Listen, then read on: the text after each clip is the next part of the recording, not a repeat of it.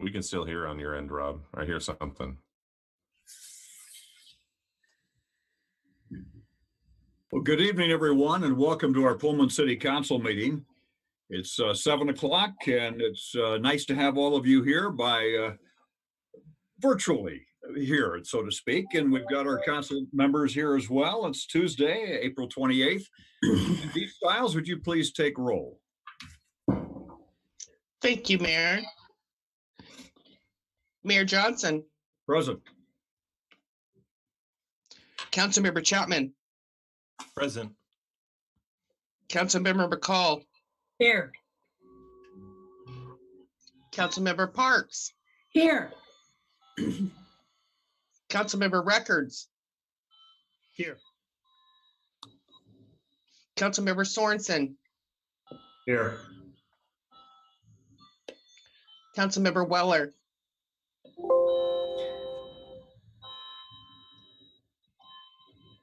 With that, under announcements tonight, your Pullman community, government, education, business, and individual residents. Councilmember Wright.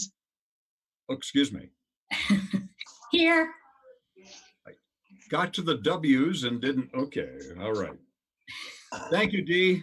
Do we need to excuse Nathan? I have not received any message from him at this point. Okay. Unless anybody else has. And I sent him a text, so I haven't heard anything from him. So with that, we'll go to announcements tonight. Your Pullman community, government, education, business, individual residents, pooling expertise and energies to take care of Pullman. Together we're strong and we'll weather the storm. And the latest updates, go to pullmanwa.gov and check on the red banner called COVID-19 or alerts and updates for quick links. Good news is that Pullman businesses are working to serve you while maximizing social distance.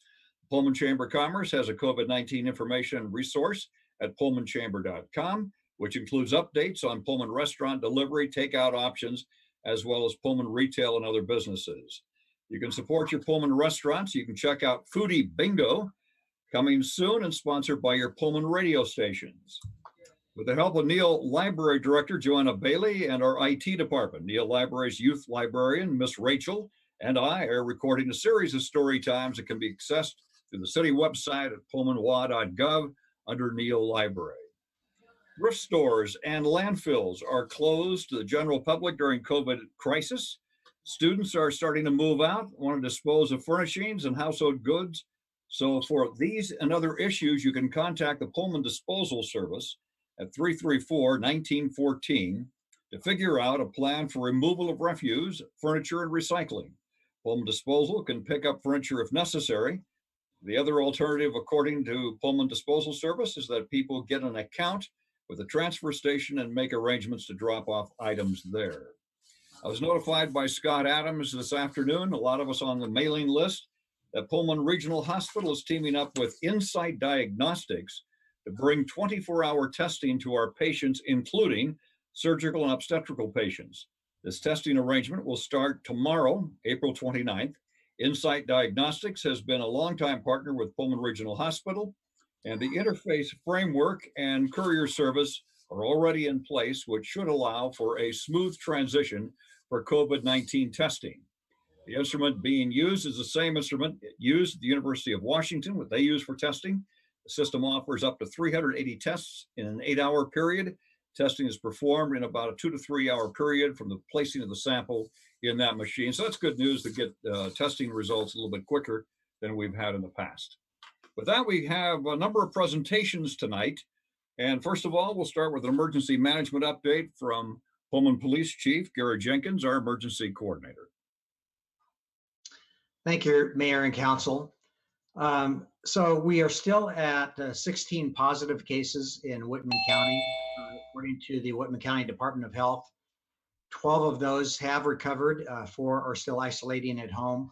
Of note, one of the last couple of positive tests was from a patient who was asymptomatic. And that person was tested as a result of an investigation by the Department of Health of people who had been in contact with those who had tested positive. And so this person was completely asymptomatic, but did come back with a positive test. The Department of Health does tell us that they will be providing more tests, and it sounds like as early as the next week, they'll be doing a lot more local testing at Washington State University. And they'll also be conducting tests of first responders who are asymptomatic as well. We are tracking expenses for FEMA reimbursements. Deputy Fire Chief Ray Lamoureux is coordinating the tracking of those expenses and has actually already put in for some reimbursements. Right now, we sit at about $14,600 of expenses that we have either submitted or are pending submittal for reimbursements. And some of that is for supplies, some is for fire overtime, and some of it was for Public Works to make changes to their break room to accommodate social distancing. Police and fire departments have both established employee and visitor screening protocols where temperatures are taken of persons before they enter the facilities. And if it's over a certain amount, then they're denied entry. So far at the police department, we have not had any staff that have been impacted by COVID-19. Also at the police department, we have devised 12-hour shifts for our patrol and code enforcement, which splits them up into smaller work groups and also creates a situation where we do not have any shift overlap. So we are trying to mitigate as much as possible any potential infection from one person that could infect a number of people at our department. We're still seeing a lot of calls for potential proclamation violations. Since March 26th to present, we've responded to about 55 calls. Most of those have been reports of potential social distancing violations or gatherings such as parties and in some cases soccer games, frisbee at the park. And we've received a few construction calls, which now those are being referred to the state website, and then just a few miscellaneous calls. So we're still responding to those. We haven't had a call of a possible violation in the past couple of days, but we still get a number each week. We did receive a complaint from the state website regarding a potential violation with transit regarding social distancing. I contacted Wayne Thompson and he provided me a number of photos and documents to show what they are doing to enforce social distancing on Pullman Transit. And so after an investigation of that, I classified that as an unfounded complaint. Through the Whitman County Emergency Operations Center, Pullman entities have been requested and receiving supplies that are needed. The entities that have received supplies through the county and the state have been Pullman Police, Pullman Fire, Pullman Airport Fire, Washington State University Police, Pullman Regional Hospital, and 20 different long-term care facilities. And items that have been requested and received have been over 9,400 N95 masks, 3,000 surgical masks, almost 300 cloth masks, some face shields, surgical gowns, hand sanitizer, goggles, coveralls, and safety glasses. Right now, we're able to get most everything that we need through the state with the exception of the disposable gowns. Those are still a little bit hard to come by and we're only receiving a percentage of the requests made. So that's my report. I'd be happy to answer any questions. I have a question, Gary. Yes, sir. Of the tests that have occurred in Whitman County and the positive tests, do we know that all of those are residents of Whitman County or any of them from outside of our county? We're not getting any specific information about the patients themselves. I'm led to believe that because I have heard that there have been some positive tests of people that were not residents of Whitman County, and so those numbers were excluded from the count. So that leads me to believe that all of the positive tests that we're hearing about right now are Whitman County residents. Okay, I had heard the same thing, so I just wanted to make sure that our numbers for Whitman County are really truly Whitman County numbers. Thank Right, you. that's my understanding. Any other questions of Gary? And I know Dee has noted that Nathan's with us right now, so thank you very much. If no other questions, we'll go to Jennifer Hackman, Economic Development Update. Thank you, Mayor. Thank you, Council. I'm going to share some slides. Tonight, I'm going to update you on the mobilization efforts of the city and our partners as we have moved through this evolving COVID-19 pandemic.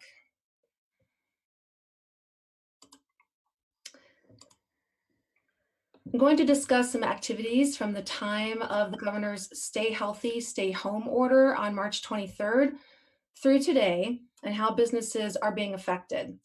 I will share the kinds of outreach, communication, assistance that has been taking place, discuss monitoring and collaboration, and finally current conditions with some thoughts on recovery.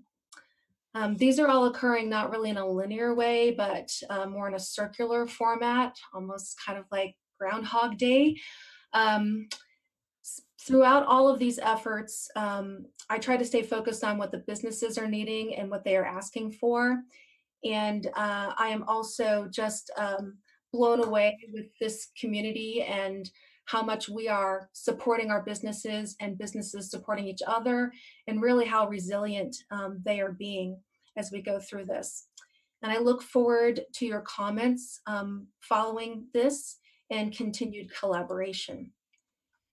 When the stay-at-home order was announced, I established a working group of colleagues who continue to get on a weekly call on Wednesdays to share information and to coordinate steps to be taken.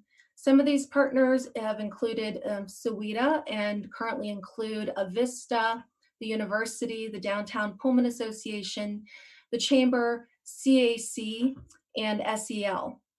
Initially, we agreed that a survey would be helpful, and so SEWITA created one based on recommended language from the Washington Economic Development Association. It was widely promoted and many, many Pullman businesses responded. I have not received a report.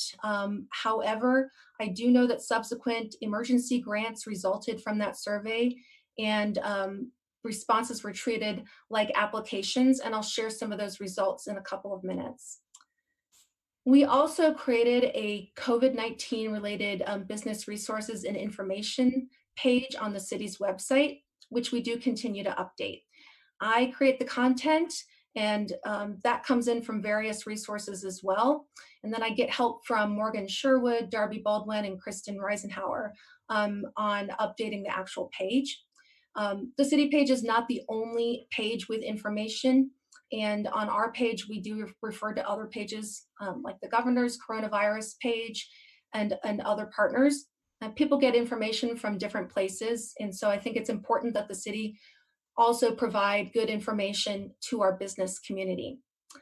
We also will be doing and have been doing social media content as appropriate on our various platforms. Many direct calls have been made to businesses, especially sole proprietors.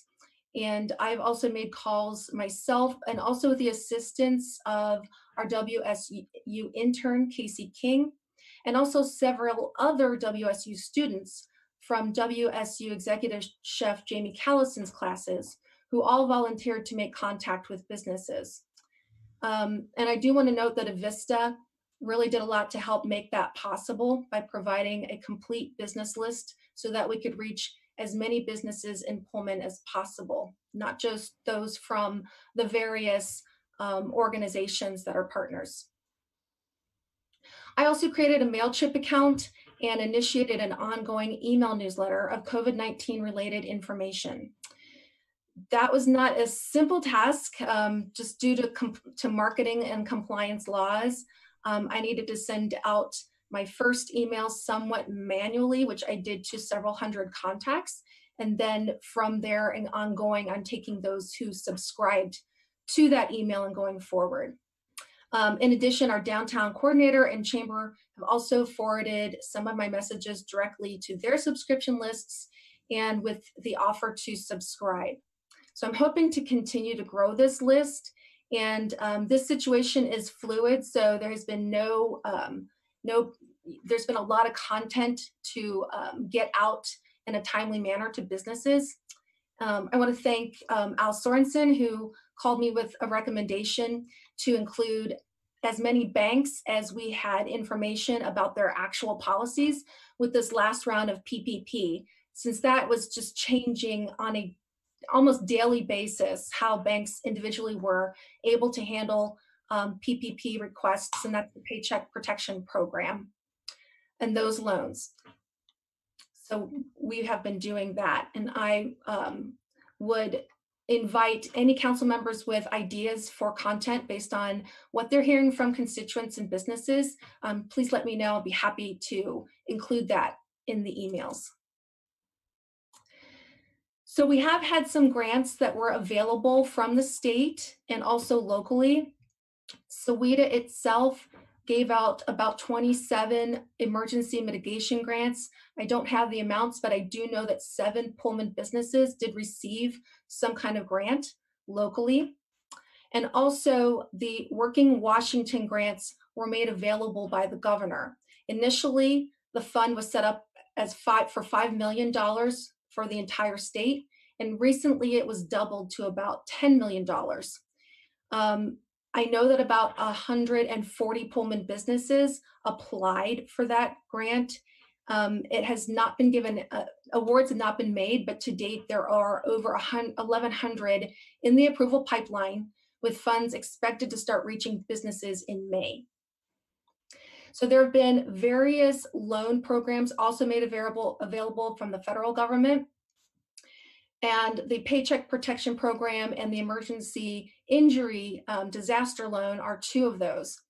Our banks have done an enormous amount of loans. I know that Washington Trust alone lent over $1.1 billion in its region, which does extend beyond Pullman, but Eastern Washington is really the basic region of Washington Trust. And Washington Federal closed over $250 million in their region, and they were able to tell me that over 40 businesses in Pullman applied for loans with them. Of course, I've been making one-on-one calls with individual businesses and also referring them to different advisors as appropriate. Some of those include the SBDC and also Pullman Marketing, which does a lot with digital marketing, and offered one-on-one calls with a lot of our retailers and any restaurants who are interested in understanding how to go more online. And that's going to be something that may stick and may be with us even as we come out of this crisis, that people change their habits and how they shop. And so we're looking for additional ways to get that technical expertise out to our businesses. In addition to that, we have been doing quite a few webinars, and some of these, again, are technical in nature and content, and have been led by the SBDC and also by Pullman Marketing, and we have been communicating those out to businesses. Those have been fairly popular, with about 42 participants on an average webinar, and some of them as high as 70 to 100 in attendance. So our businesses are certainly learning and figuring out what is available, how they can continue to exist throughout this crisis.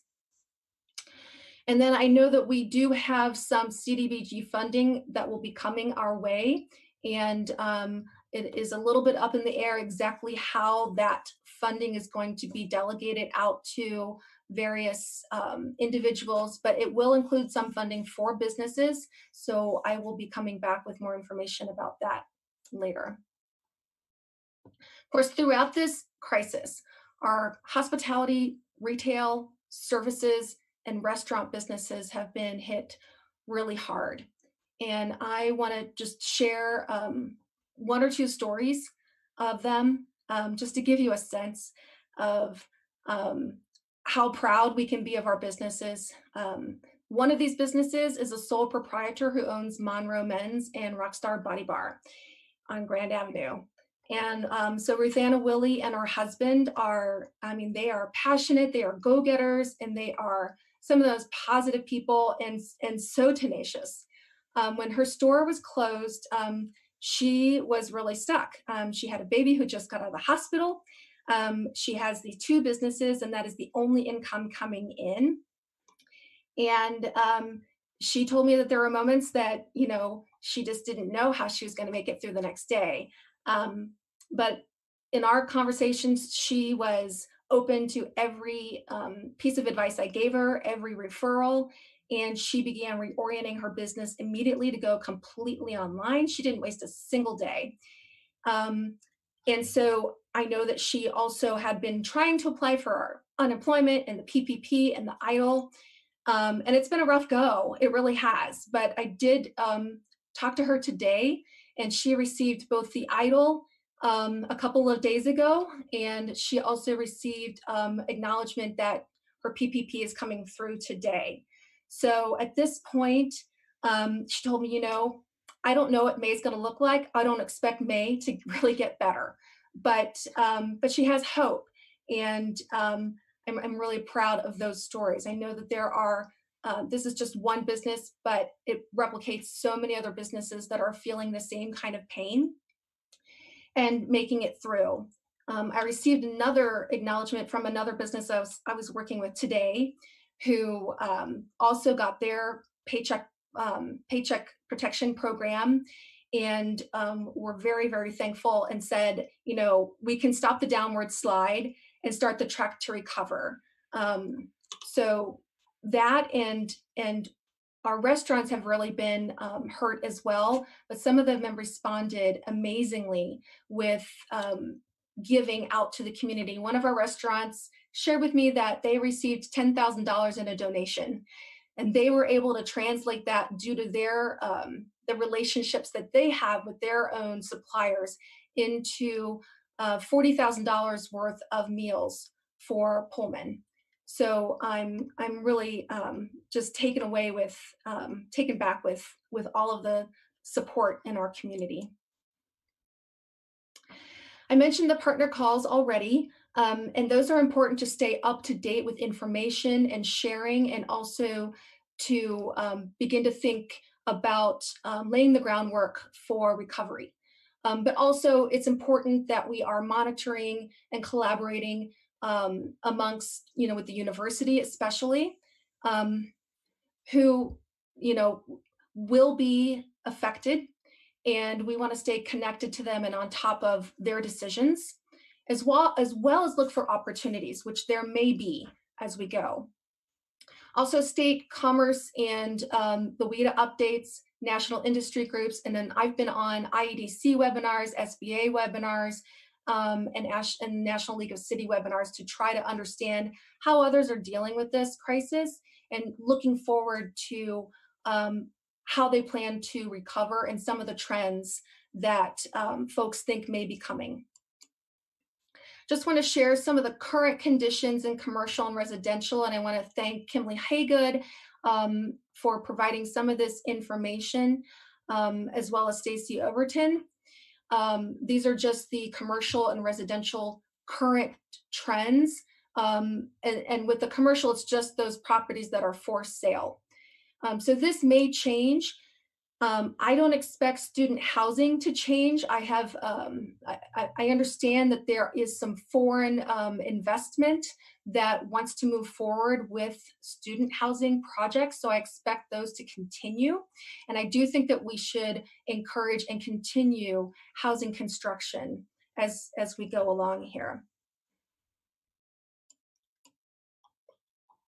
And then just to give you a sense of the unemployment, the total number of initial unemployment claims from the middle of March to the week before last, there's a week lagging, is about 1,603.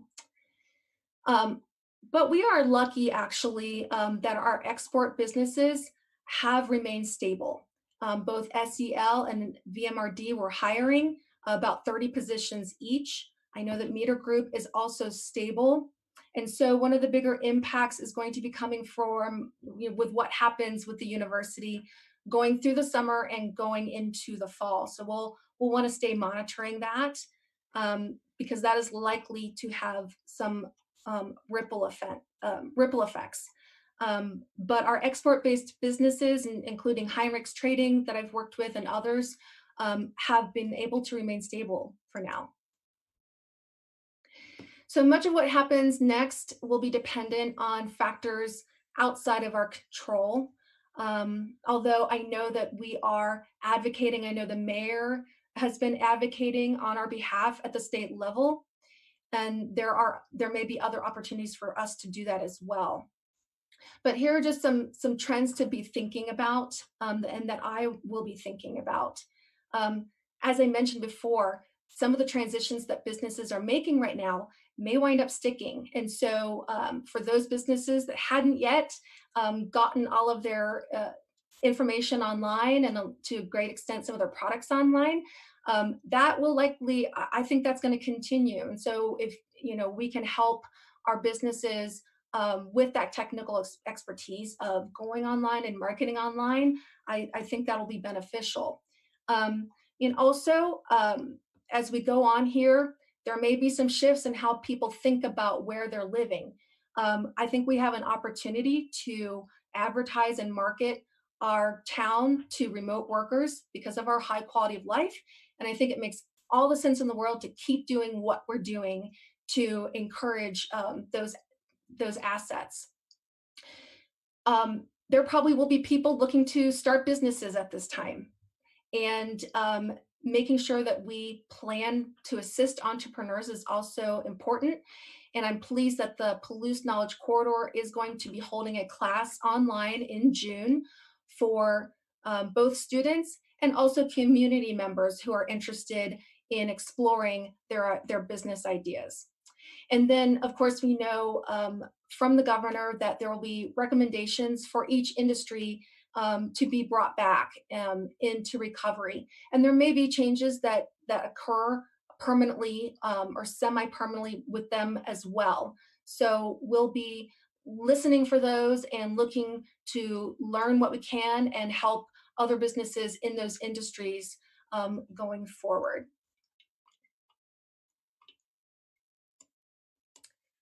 And so with that, I'd love to hear any comments, questions, or discussion. And since we have a split screen, please identify yourself when you ask the question. Hi, this is Pat. Hi, Pat. Sadly, I just heard today that we lost a downtown business, the Daily Grind Coffee House. And now I shared with her employees last week and made it official today, I guess, that she is closing the coffee house downtown, not the drive-throughs, just downtown. So that's a tough one. As is Sam's Apothecary, I guess, is closing as well. And that one is very sad because he just recently reopened in that location. So not sure if anybody had heard about those. Thank you, Pat. I knew about Sam's Apothecary because one of the owners moved, and I do think the other owner is planning to bring that business back somewhat, but it may be moving to where she lives. Other questions or comments? Yeah, this is Brandon Chapman. On Sam's, I think I just walked by there a couple days ago, and I think it was already empty. So that's definitely a sad thing. Jennifer, maybe you'll know, or maybe Mike Urban can know. In terms of this PPP, now I heard that there were some issues with that in terms of large banks that were not intended to receive some of this. to funnel that to large companies, but some of that had been happening. And of course, it's known now, but a lot of the anticipated benefits of that PPP had not initially gone to these small businesses. And so there was supposed to be a course correction. And I don't know if I understood that correctly or not, but you might be able to shed some light on that. Thanks, Councilmember Chapman. Yes, I do know that that was the case, and that with the second round of funding, that was intended to be corrected somewhat. And I will also say that the experience of trying to get one of those loans for the first round was pretty frustrating for everyone involved, and it is going smoother this time around because businesses and banks and lenders were able to get a little more prepared.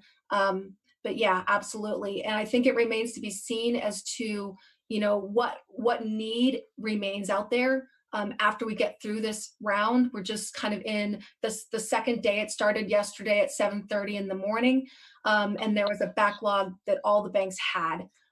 So we're going to continue to monitor that and then advocate as need be. There was a push from the U.S. Conference of Mayors to get credit unions to be able to loan. Have you heard anything on that? Yes, credit unions were able to loan. And in fact, I have heard from several businesses that were able to get their PPP through a credit union this time around. Not last time around, this time around. No, last time around, two of the biggest, Bank of America and Wells Fargo, people had terrible experiences with both of them because they closed off the applications the first day they got the money. Yeah. Other comments or questions of Jen? This is Ann.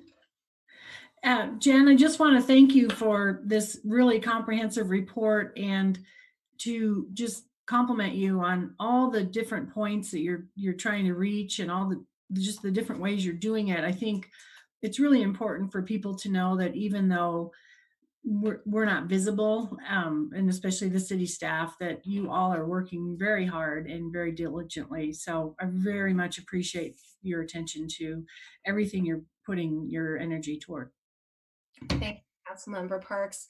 I will say that economic development is a team sport, and we have some pretty good partners in this area, and I hope for continued and increasing partnership as we move through it forward. I think there are a lot of continued difficult days ahead. Some of the council members may have seen that Avista actually helped contribute to our economic development manager, correct? In terms of your program and what you're trying to do right now. I do want to, Paul Kimmel is just wonderful. And it's wonderful to have him and other partners and volunteers too. I've collaborated with volunteers throughout this crisis. We've had folks, the Pullman Serves It Forward is a wonderful campaign that was started, with Jamie Callison and the CAC and some of our other partners, and Justin Glover with Palouse Info. We've been working together, so it's kind of an all hands on deck, which is really wonderful because that's what it's going to take. Jen, this is Dan Records. I just wanted to comment and say thank you for the website, the resources that you put together on there, not just for Pullman, but the links you have to other statewide resources and federal resources. I've actually been contacted by several people from around the state of Washington asking about specific programs, specific grant or loan programs. And one of the first things I do is ask them to review the website that you all put up. Because it's a good good way for them to get educated before we start talking about specific situations that they're in. So thank you for that. Oh, thank you, Councilman Records. Mayor, Councilmember Weller's had his hand raised as well. Yeah. Okay, thank you, Glenn. Thank you, Adam, as well. Apologize for being late. Everybody in my neighborhood is on Wi-Fi, so in any case. I did want to tell Jen, I really appreciate you being involved in all the different businesses. PKC, of course, is a very interested in keeping everything moving forward. So appreciate that. I'd like to recognize also the trainings that the chamber has been involved in, as well as that they've been putting on. I know the Pullman Good Food Co-op, they've been attending quite a few of those. But it's also important, and I think you already mentioned this, Jen, our entire community has come out to support businesses. I know as far as myself, I really had to diversify. My paintball business is, you can't do much there.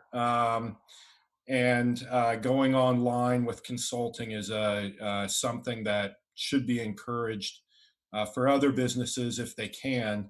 But lastly, I'd like to recognize not only the other council members, our staff, but also especially Brandon Chapman. Brandon has been out there going to different businesses. It's been huge. I've watched it on Facebook. So thank you, fellow council member Chapman. But Jen, you have just been awesome. So thank you so much, and keep it up. I want to echo your thoughts there, Councilmember Weller, because I look at Councilmember Chapman's Facebook and also learned about Palouse info from him. So that opened the door to allow me to connect with Justin and coordinate a little bit better. So I appreciate any and all of the council members and your efforts, and please reach out to me anytime.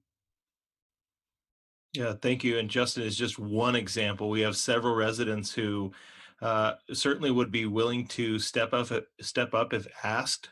But these are folks that weren't necessarily even asked. They just saw a need and they went forward. And he is just one of many that maybe we had interacted with them before, and some of them maybe we didn't. But now we do know that we have some person assets here that can be super beneficial to us, both in recovery for the coronavirus and moving forward. So that's really awesome to see. So thank you. And lastly, I'll just say, yep, we can get these at the chamber, these ones and other stickers. So please go out and get yourself we are in this together. We are Pullman strong. And I appreciate also that that Pullman Police is doing a campaign for apparel that will with College Hill Frets as well. Any others? Okay, Jen, thank you so much. We appreciate it. I sit on a Washington Economic Recovery Coalition out of the Seattle area, and was online on Thursday. I have another meeting coming up this week. And it's interesting to hear how the different associations are addressing the governor and coming up with the plans to try and get their businesses back at it again. And one of them was from the restaurants, actually the Hospitality Association. They're actually laying out to the governor right now that we only use 60% of our space, and all tables will be 6 feet apart. They've already tried to work out all the social distancing so they can get back in business as quick as they possibly can. And that's one of the things that construction did. They had that plan. I actually heard from Senator Schessler. They had the plan on the governor's desk well over like several weeks before it was finally announced. But they came up with a plan to take care of and make sure everybody's safe. And that's what the associations have done. And that's great to see this kind of cooperation locally as well. So thank you so much for that. Next is a financial update from Mike Urban.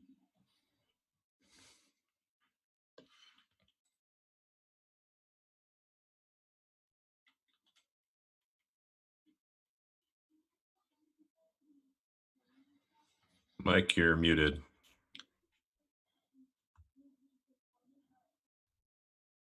That worked.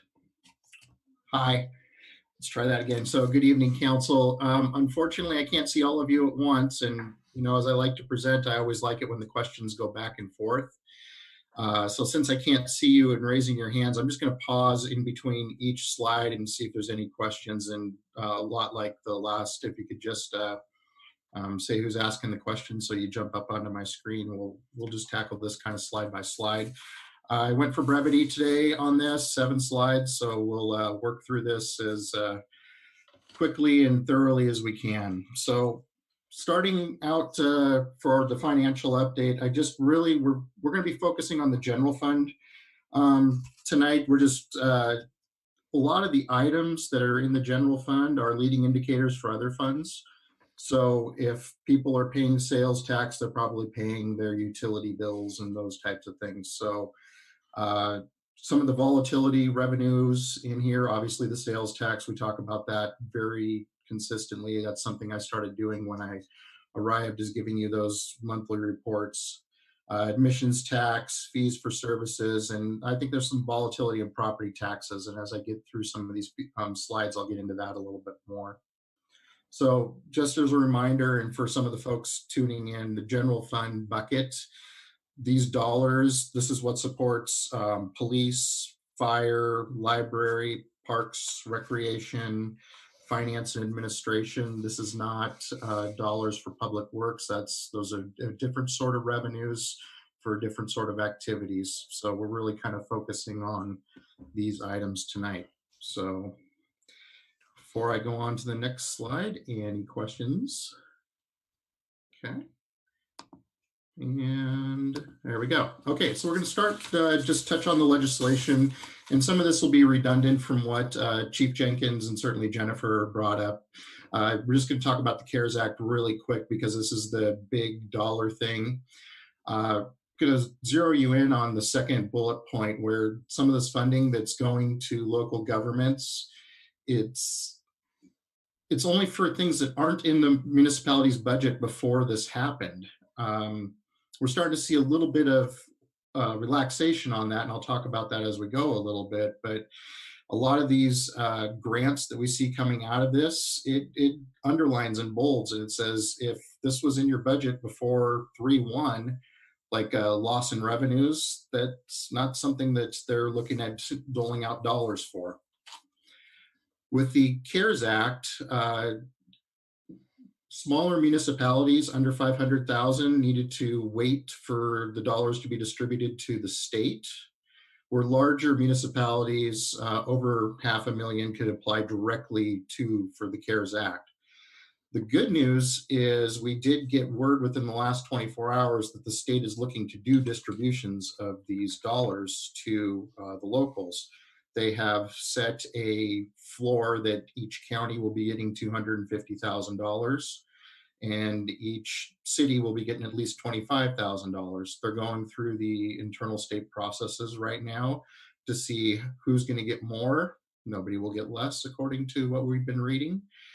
And then they got to push it by the legislators to get some other T's crossed and I's dotted. But that's been some good news for us in the last 24 hours. If you see some of these other entities that are getting dollars as well, one I want to really point out is the $25 billion that went to the Federal Transit Administration.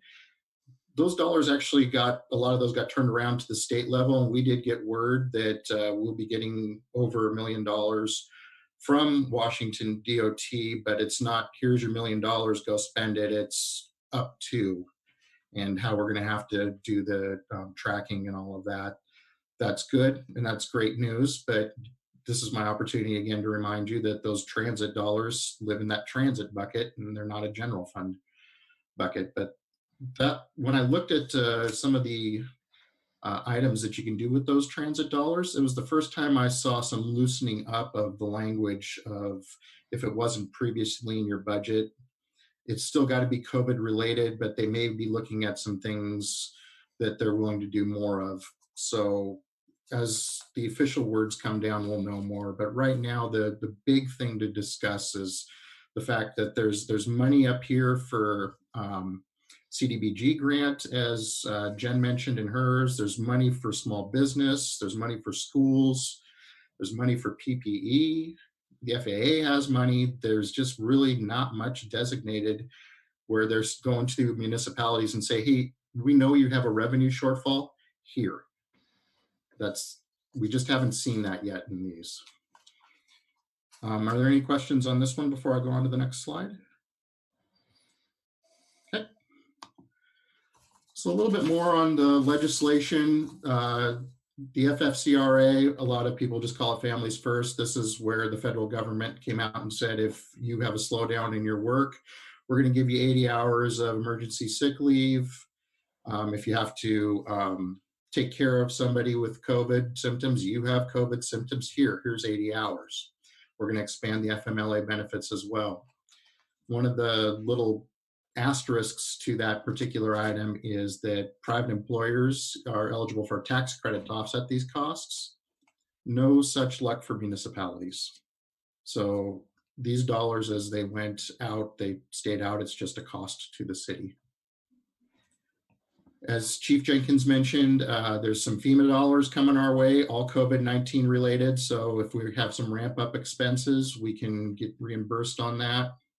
The SBA has a couple different programs, most prominently the Economic Injury Disaster Loans. And Jen did a really nice job of touching on the PPP that just did reopen and how that played through.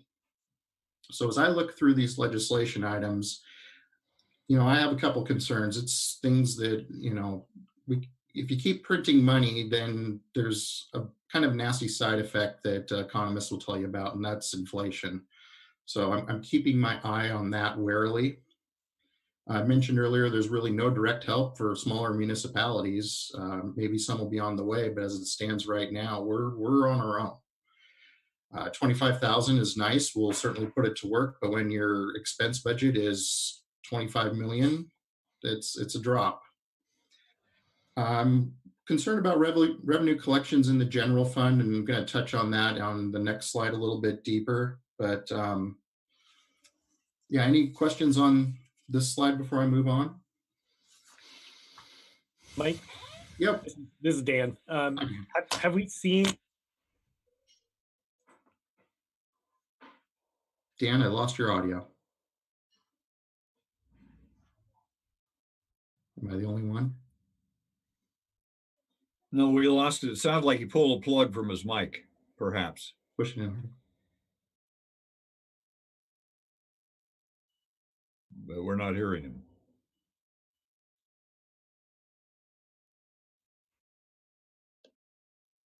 Dan, I'm sorry, I can't hear you, buddy. So take a look at your hookups there. That when you got it back, just yell it. I'll stop on the next slide because there's a lot of good places to stop on it. Okay. Is this working now? Yeah, absolutely. Okay, great. Well, just plug it, unplug it, plug it back in, works great. I was just going to ask, have we seen much in terms of employees using some of these expanded leave provisions? Yes. Okay. Yeah. To date, we have, and bear in mind, we got another payroll closing at the end of this week. To date, the city has paid out $21,475 in gross wages towards the 80-hour Families First. Okay. Yeah, I just want to say, I think those provisions are definitely necessary for our employees to be able to, take care of the things they need to take care of and be able to come back to work. So I appreciate that they're there, but it is helpful to keep in mind what that does to our budget. So thank you. No problem.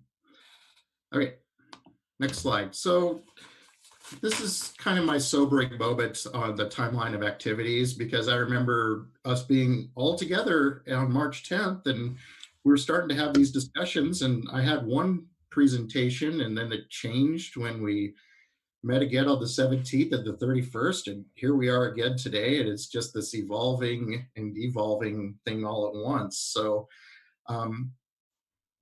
we had the meeting on the 10th. We woke up the next morning and things just started going differently.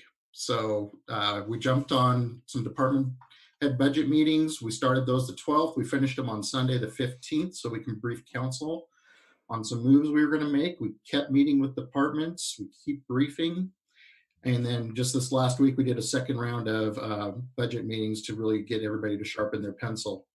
Because we want to look at everything and anything, because depending on the depth and the breadth of this, we want to know what the plan is and just keep adjusting as we go. Hopefully things don't get to be their worst. We're always hoping for the best. But in case there's other cities that are just starting to do this right now. And we're pretty far ahead. So I'm very pleased that the department heads came to, as a group and said, okay, we'll look at our items and try to weather this together. So talking about next steps here, I want to kind of touch on sales tax and property tax, really from a timing issue, because there's been a lot of confusion on that lately. And this is a good chance to, inform the public as well. So with sales tax, I was asked why I can't put the sales tax numbers together sooner. And I wish I could. So really the way sales tax boils down for our businesses is the month closes, April ends here on Thursday. The people that pay monthly have until the 25th of May to turn around and submit their reports and their dollars to the state of Washington. State of Washington takes another 30 days, turns them around, and then relays that to us at the end of June. So when we talk about this 2-month lag, that's why there's a 2-month lag. It's not sitting there wasting away on my desk. We're waiting, and we're excited to download and inform council and the mayor as to what's going on with our sales tax rates. So March, as you remember, we were open for the first part of it, if you look at the timeline here. So March's numbers will be down, but there was a little bit of activity. April's numbers will look quite a bit different. And then there's another reason April's numbers will look quite a bit different is that some businesses pay quarterly on their Department of Revenue taxes because they haven't hit a certain threshold. So January through March, due on April 30th. Those quarterly returns have been given an extension now till the end of June.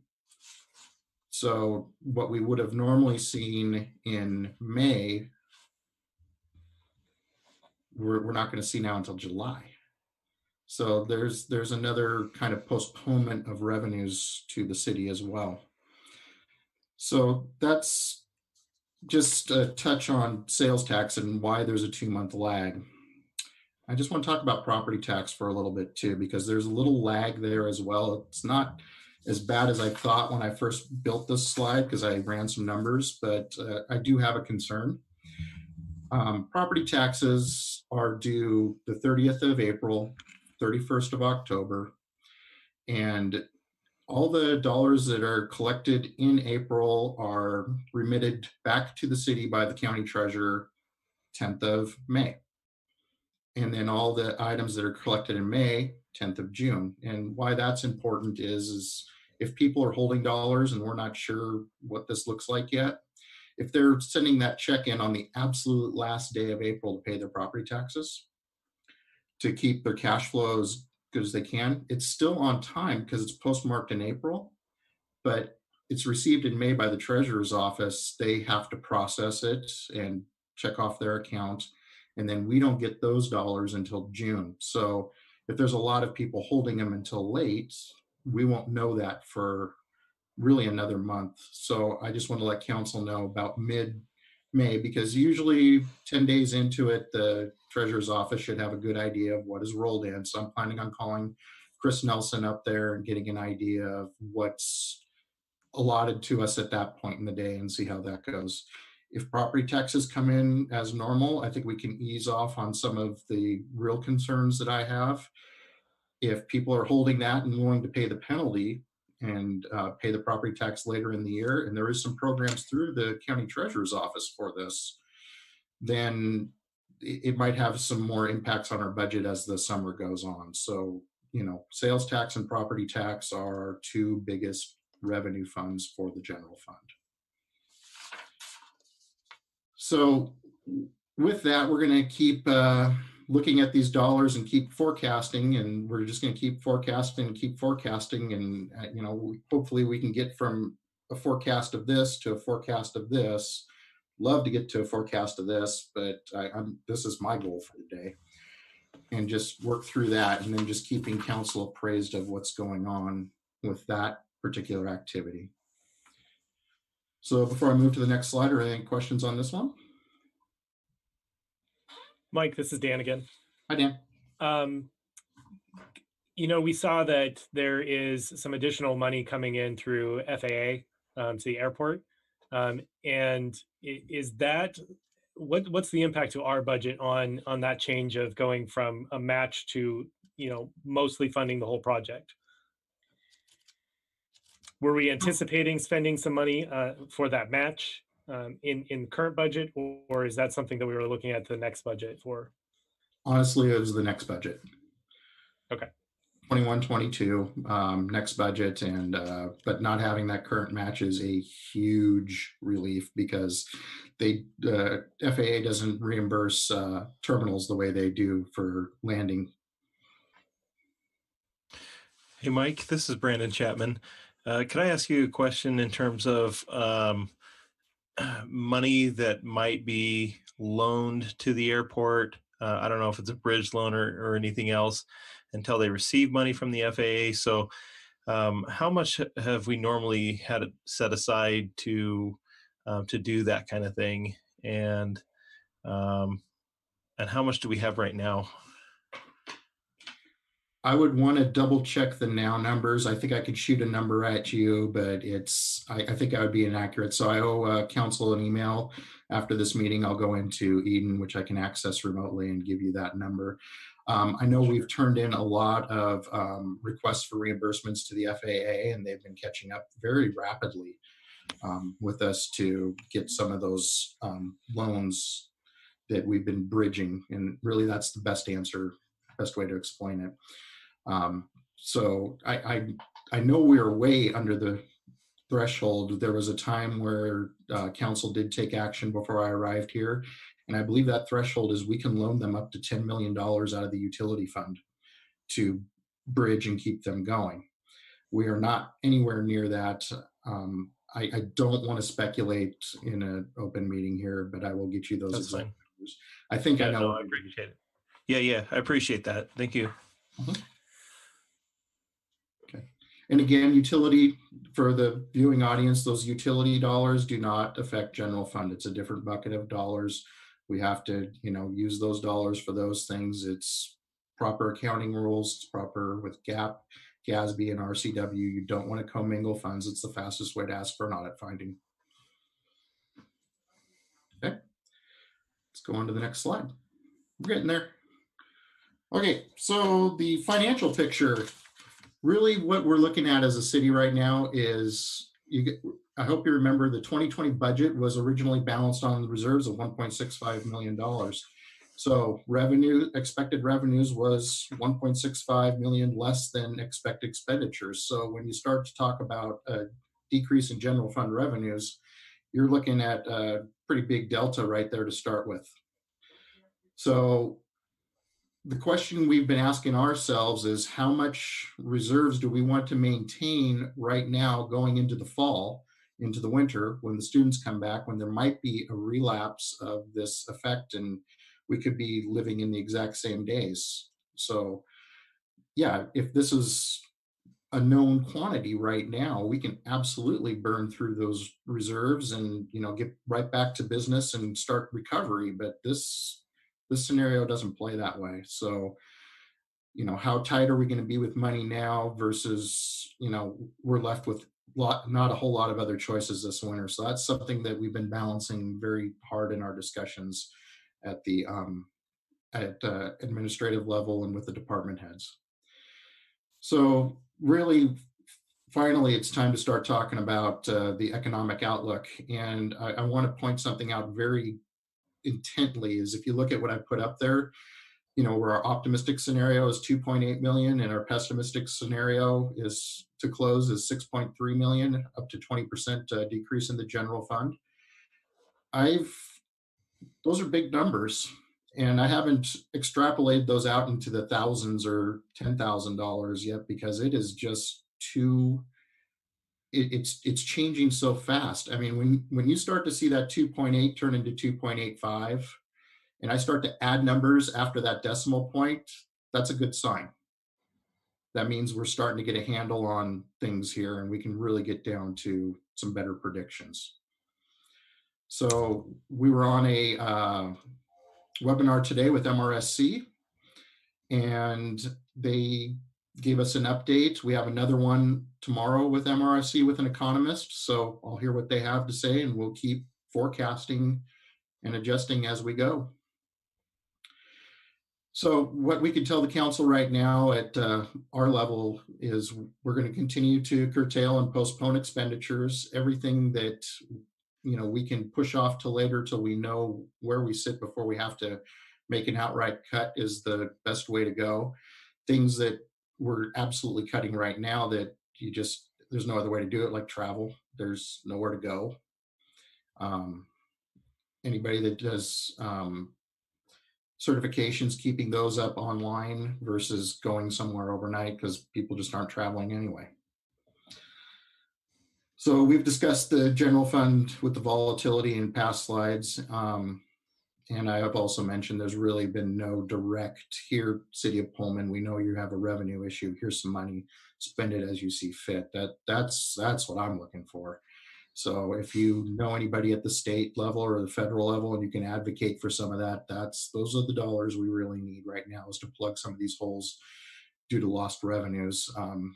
Shovel ready projects to do doesn't, take care of paying our police officers today. So any questions on this one before I move on? Okay.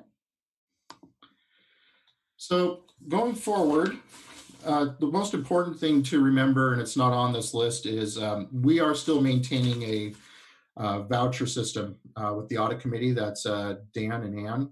So they're reviewing the finances as we go through. I'm making deliveries to, make sure we limit contact and coming into City Hall. So they've been absolute rock stars for me and taking the work as it comes. So I appreciate them and their really good questions when they're looking at the vouchers and asking me these about postponing and what is this. So it's been a very good working relationship. So I really appreciate that.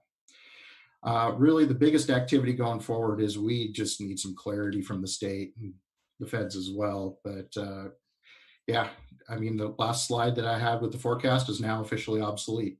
So we'll get more information tomorrow and I'll do some more forecasting. We're going to monitor the economic events and eventually the forecast will be kind of right. So those days are coming. Preparations for recovery really start now. So those days are just coming. I always put the third bullet in there because I think if you talk about it's bad and it's going to be bad and it's going to stay bad, then you're right. So it's hard for the finance director to be the optimist.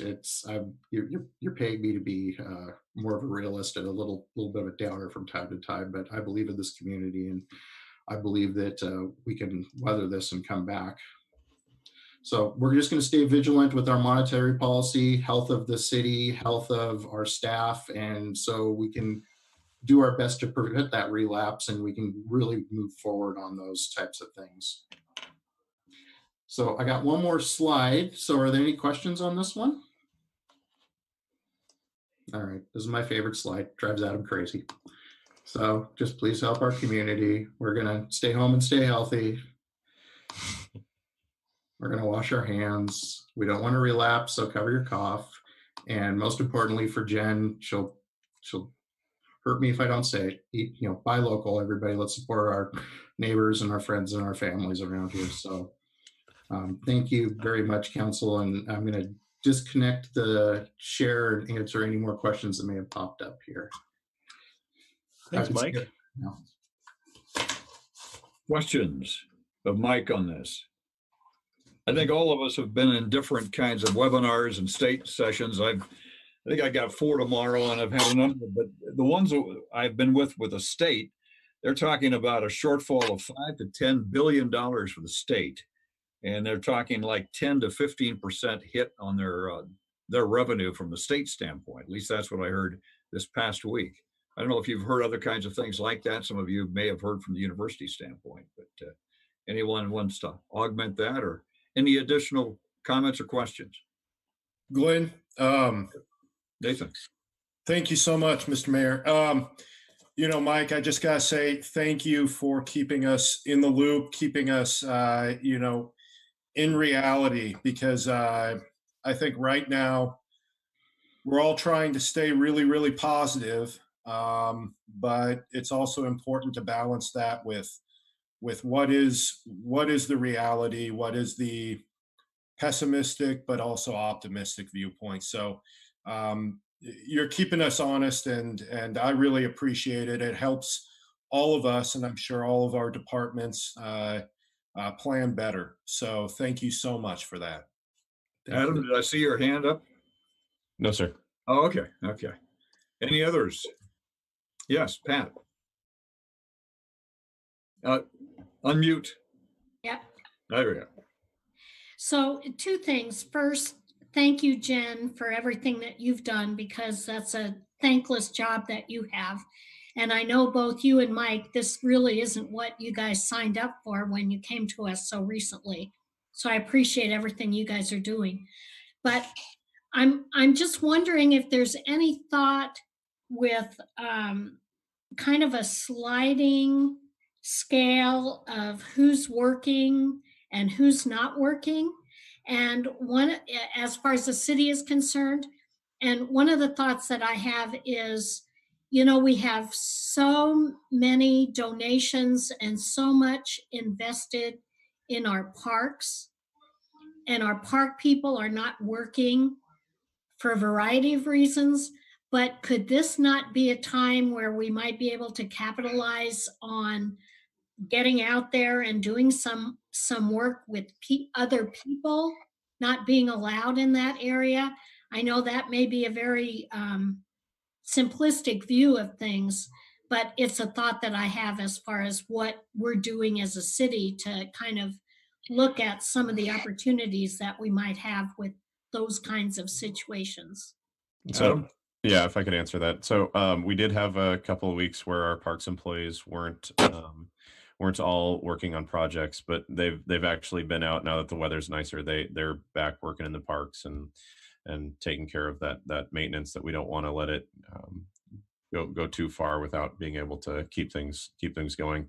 And I'm sorry, I didn't catch the first part of your question about a sliding scale. Well, I mean, where we've got park employees furloughed.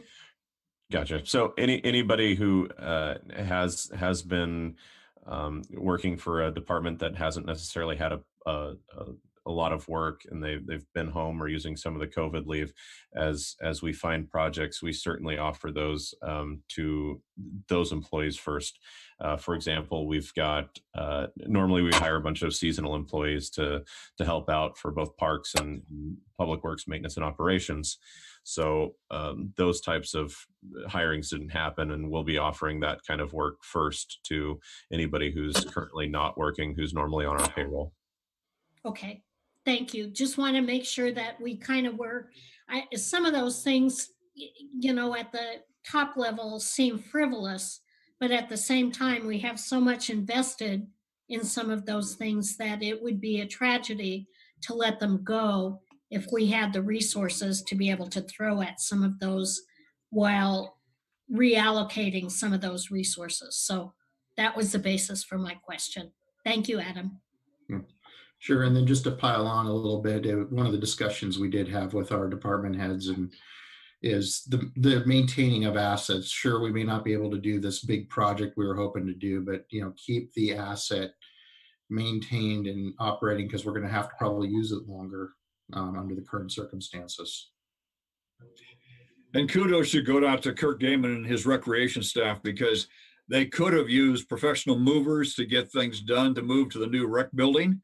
And many of the employees, because some of them were furloughed, all came back and helped move a lot of the stuff to the new rec building at the new city hall. So I went through there today. They still have to be inspected. We hope tomorrow morning so they can have occupancy. I see Kevin giving me a nod. That's good to hear. But we've got them with IT, so we've got some other things going on. So I really got to hand it to the Kirk and the crew for working through that. I don't know, Kirk, if you want to make some additions, comments, but I was looking at some of your crew today and they said, oh, I needed to get some rest after that. Yeah, thank you, Glenn. No, I guess 2 weeks ago, we moved the Pioneer Center over, and we've probably got about 90% of that put away, still a few things to do. And then a week ago. Today, we moved the senior center out of City Hall, and kind of got about half of that put away. We're kind of waiting on the final inspection, and then the kitchen still has to get inspected by the county health department. So that's kind of the next step. And once that gets approved, then we can kind of put that piece together, and then kind of just waiting on next steps. But yeah, we had a great help from our parks crew and all the Parks and Rec employees stepping up and making that move on our own and kind of saving some city dollars. And Mike can shake his head right now. But yeah, no, great help all the way around, and just appreciated everybody's support on that. Okay, Nathan. Thank you, Mr. Mayor. I just had a real quick clarification. I needed to ask about parks. Over here at McGee, there's some yellow tape that is missing, and some people have been playing on it. Some families, some college kids. Are the playgrounds now open? I wasn't sure. No, the playgrounds are not open at this time. We'll send some folks over there to take care of it. Thank you for letting us know. Okay, thanks for the clarification. And if other council members see tape missing, please let us know. Eileen? Unmute, Eileen.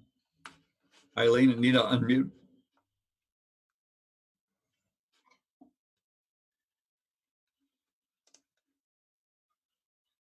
Sorry about that. I had my mouse working on the wrong computer. I'd like to clarify that the playgrounds and the parks are open. It's the playground equipment that is still off limits, right? Correct.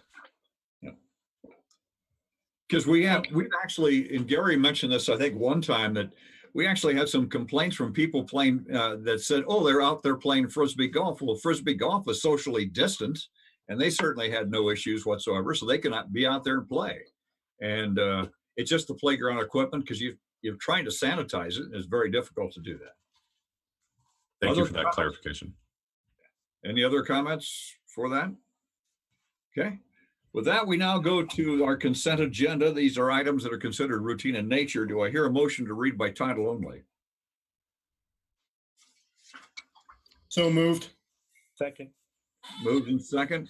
And D, I'm going to make sure that you got who did the motion in the second. Did you get it? Because do you have that on board docs? I just want to make sure you got.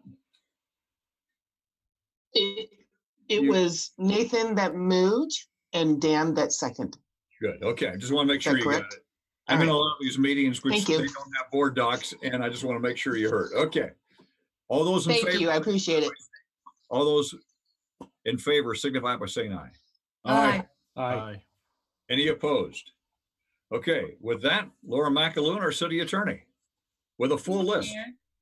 Your consent agenda consists of a motion to dispense with the reading of the minutes of the regular meeting of March 10, 2020 and approve them as submitted. A motion to dispense with the reading of the minutes of the regular meeting of March 17, 2020 and approve them as submitted. A motion to ratify the administrative approval under a declaration of emergency dated March 12, 2020 of the following disbursements. Sorry, that needs opened. Accounts payable check number 2252020 totaling $80,312.68. Accounts payable checks numbered 99272 through 99376 totaling $1,250,286.80. Payroll checks numbered 60087 through 60448 totaling $532,944.20. Accounts payable checks numbered 99400 through 99472 totaling $944,826.83. Accounts payable checks numbered 99473 through 99567 totaling $419,505.26. Accounts payable check number 352020 totaling $81,667.06. Payroll checks numbered 60449 through 60820 totaling $545,398.14. Accounts payable checks numbered 99615 through 99670 totaling $321,877.40. Accounts payable check numbered 4092020, totaling $30,315.17. Accounts payable checks numbered 99671 through 99731, totaling $1,466,437.92. Payroll checks numbered 60821 through 61138, totaling $548,026.03. A motion to ratify the administrative approval under a declaration of emergency dated March 12, 2020 for a letter of direction modification for Paradise Hills subdivision number 8. Oh, excuse me. No, I'm sorry. I thought I skipped item 4. A motion to ratify the administrative approval under a declaration of emergency dated March 12, 2020 to transfer $208,348 of retail sales tax revenue to the restricted CIP reserve fund for 2020 quarter 1. A motion to ratify the administrative approval under a declaration of emergency dated March 12, 2020 of change order number 3 to the City Hall and Parks and Recreation Center relocation contract. A motion to ratify the administrative approval under declaration of emergency dated March 12, 2020 to accept the Pullman Wastewater Treatment Plant Headworks Perforated Plat Screen Project 18-11 as complete. A motion to ratify the administrative approval under declaration of emergency dated March 12, 2020 of resolution number R-19-20, a resolution authorizing the execution of a First Amendment to agreement relating to proration of capital and operating costs of the Pullman Wastewater Treatment Plant between the City of Pullman and Washington State University and an institution of higher education and agency of the State of Washington to extend the term through June 30, 2020. A motion to ratify the administrative approval under declaration of emergency dated March 12, 2020, resolution number R-20-20, a resolution authorizing the execution of a water quality combined financial assistance agreement between the City of Pullman and the Washington State Department of Ecology for the Pullman Stormwater Decant Facility Project. A motion to ratify the administrative approval under declaration of emergency dated March 12, 2020, resolution number R-21-20, a resolution approving the final plat of Sunnyside Heights subdivision number 11 and authorizing the mayor and finance and administrative services director to sign the final plat. A motion to ratify the administrative approval under declaration of emergency dated March 12, 2020, resolution number R-22-20, a resolution accepting the bid of Knox Concrete LLC for Sidewalks 2020 and authorizing execution and delivery of the contract for said project. A motion to ratify the administrative approval under declaration of emergency dated March 12, 2020, resolution number R-23-20, a resolution approving a change in financial reporting for the City of Pullman, instructing the Director of Finance and Accounting to begin reporting on a cash basis to the Washington State Auditor immediately and other matters related thereto. A motion to ratify the administrative approval under declaration of emergency dated March 12, 2020, resolution number R-24-20, a resolution authorizing the mayor and the finance and administrative services director to execute a local agency agreement supplement number 1 and updated project prospectus for the arterial streets resurfacing 2020 project. A motion to ratify the administrative approval under declaration of emergency dated March 12, 2020, resolution number R-25-20, a resolution accepting the bid of SNL Underground Incorporated for airport utility extension, sanitary sewer, and authorizing execution and delivery of the contract for said project. A motion to ratify the administrative approval under declaration of emergency dated March 12, 2020, resolution number R-26-20, a resolution authorizing the execution of an engineering services agreement between the City of Pullman and RH2 Engineering Incorporated for the purpose of providing a City of Pullman water system plan update. A motion to ratify the administrative approval under a declaration of emergency dated March 12, 2020, resolution number R-27-20, a resolution authorizing the execution of a mutual assistance compact between the City of Pullman, Washington, and the City of Moscow, Idaho, for the provision of public works services, and a motion to ratify the administrative approval under declaration of emergency dated March 12, 2020, resolution number R-28-20, a resolution pre-authorizing the acceptance of grant monies under the Coronavirus Aid, Relief, and Economic Security Act to provide economic assistance in response to COVID-19 operational impacts. there any measure the council would like out for discussion? Brandon's notified us that 12 and 13 are still out for you, Brandon. Yes, 12 and 13 are out. Okay. Anyone else would like to have something for further discussion? I just have to give a clap to Laura. That was awesome. It was like a filibuster. Yeah. Okay. She is a professional attorney. They can do this. All right. Any other one else? Okay. Yeah. Now 11. 11. Okay. With that, our consent agenda consists of items 1 through 10, 14 through 18. Do I hear a motion to approve? So move. Second. Okay. All those in favor signify by saying aye. Aye. Aye. Any opposed? With that, we'll start with number 11, Al. So I have some questions on this, Kevin, in regards to the timeline on these sidewalks up in there. And am I mistaken that we don't have sidewalks needing to be put in sooner than 3 years? That's correct. This subdivision went through the preliminary plat phase before that changed in our design standards. So in our conversations with Laura, that development was vested under the old standards. So they have 3 years to put in all the sidewalks from the date of the final plat. They have constructed sidewalk along along Center Street. So those sidewalks are in up front. It's just the court that doesn't happen until the houses get constructed. Right.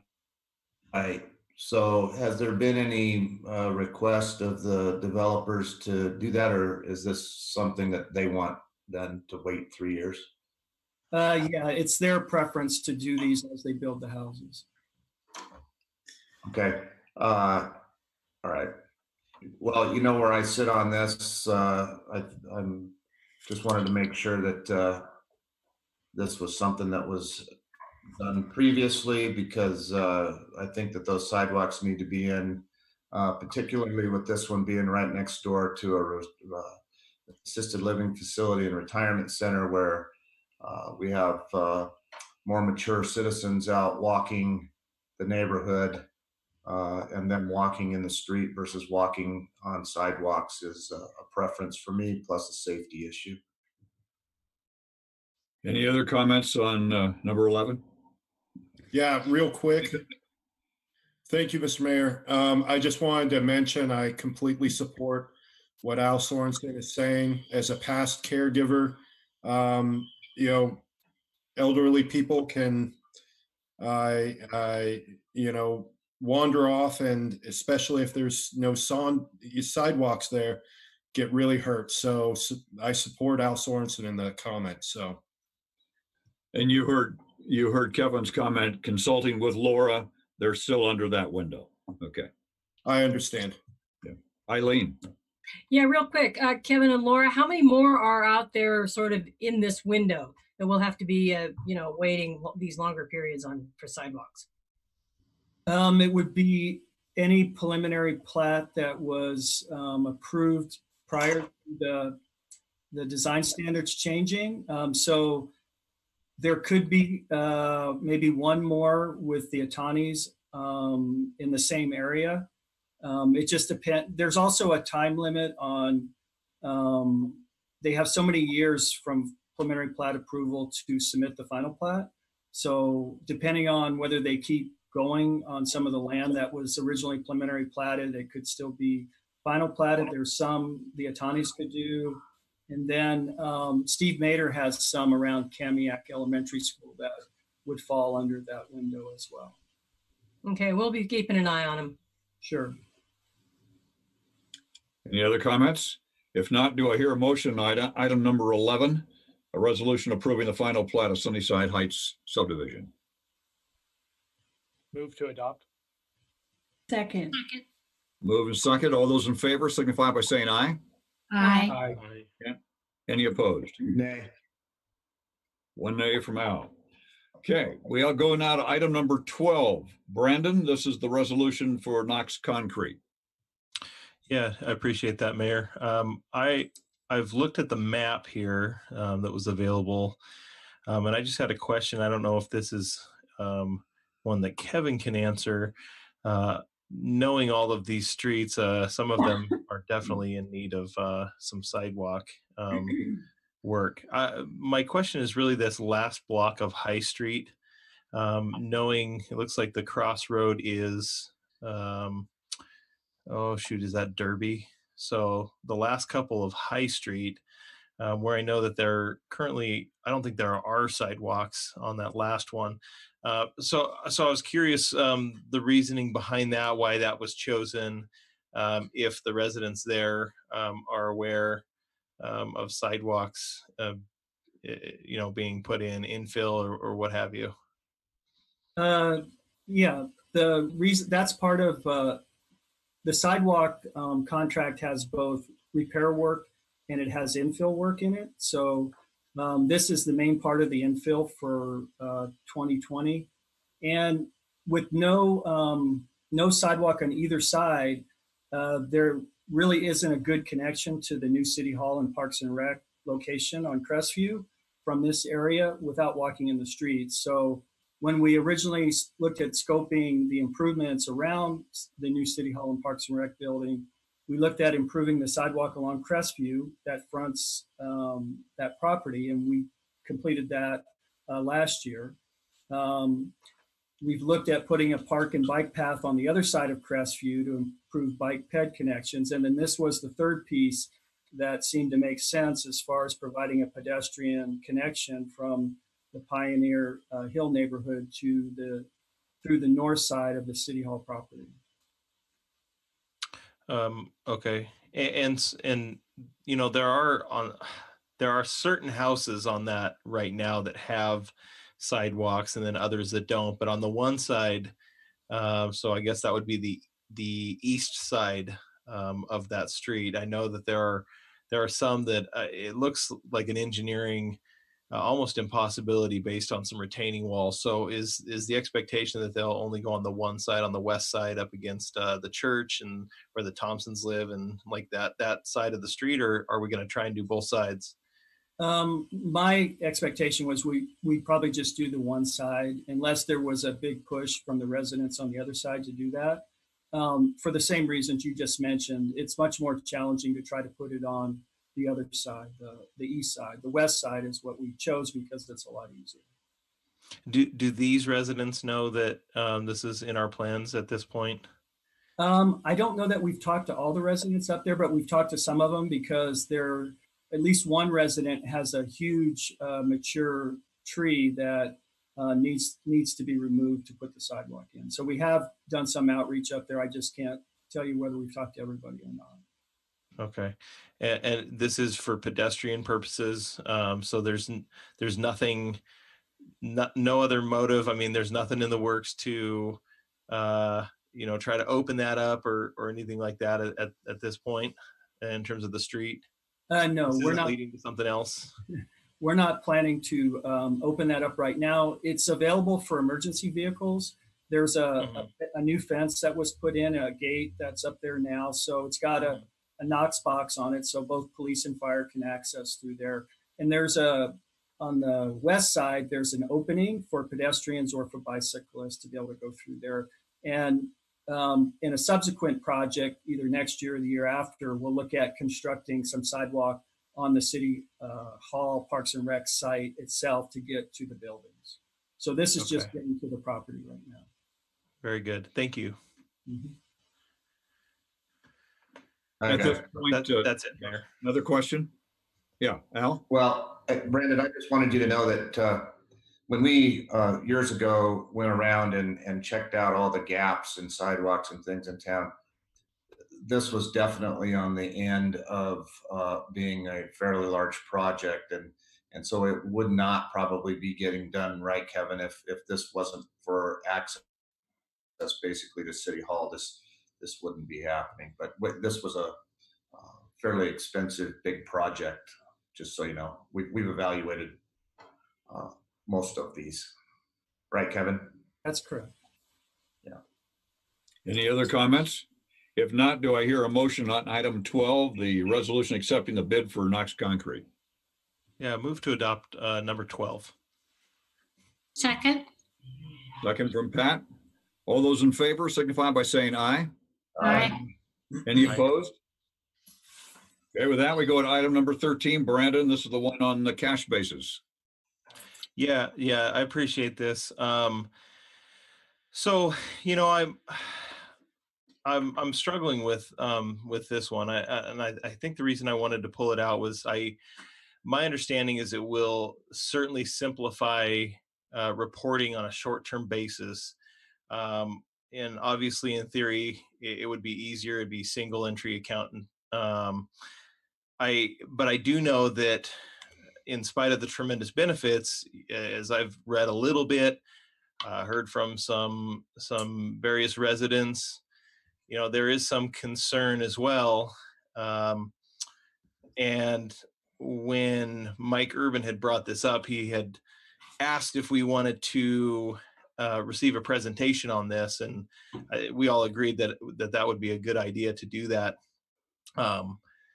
So, you know, regardless of this being, I guess, tentatively approved or approved administratively with expectation to ratify, I would like to, before approving any of this, I'd like to receive that presentation, whether it's the next council meeting, and then maybe have a time until the following council meeting to look over, to consider that presentation, just because of all the issues that I've heard, whether it does accruals, whether you know, it enables us to reflect real current earnings, if it's simply a cash in, cash out advantage. And I know these are things that Mike will be able to answer for us, but I think it would be wise of us to be able to hear that presentation that Mike had asked us if we wanted to hear, and we had said yes.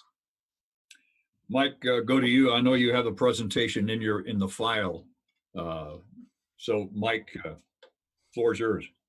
It's queued up. It's ready to go. So as a matter of fact, I was planning on bringing back the exact same presentation, but tailored to the Metro Parks, because we're going to ask the Metro Parks Board to do the same adjustment too. So I'd be happy to make the presentation tonight. Answer all the questions from council, and then do the presentation again next week for Metro Parks, albeit probably a little abbreviated since you've already had it once. Or if it's the council's pleasure, I can do the entire presentation next week. Yeah, I appreciate that, Mike. And I won't speak for the rest of council. It would be my pleasure to be able to hear that tonight. That's fine if you're ready for that, but I would prefer to have some time to think about your presentation and not vote on that tonight. The presentation has been in the file. So Pat? I guess my biggest question is if there is an exigency for getting that approved tonight. And I would defer that to Mike. Okay. There is, because one of the things that hasn't changed at the state level is the state audit is still due the 29th of May.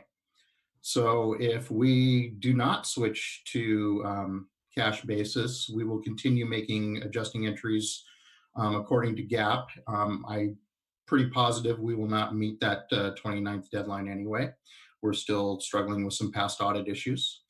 If we switch to cash basis, I think there is a 20% chance we can make the 29th of May, but we're also hearing from the state auditor that the due date is controlled by RCW. It's not at the whim of the state auditor. So she has to work through the legislative channels to get that changed.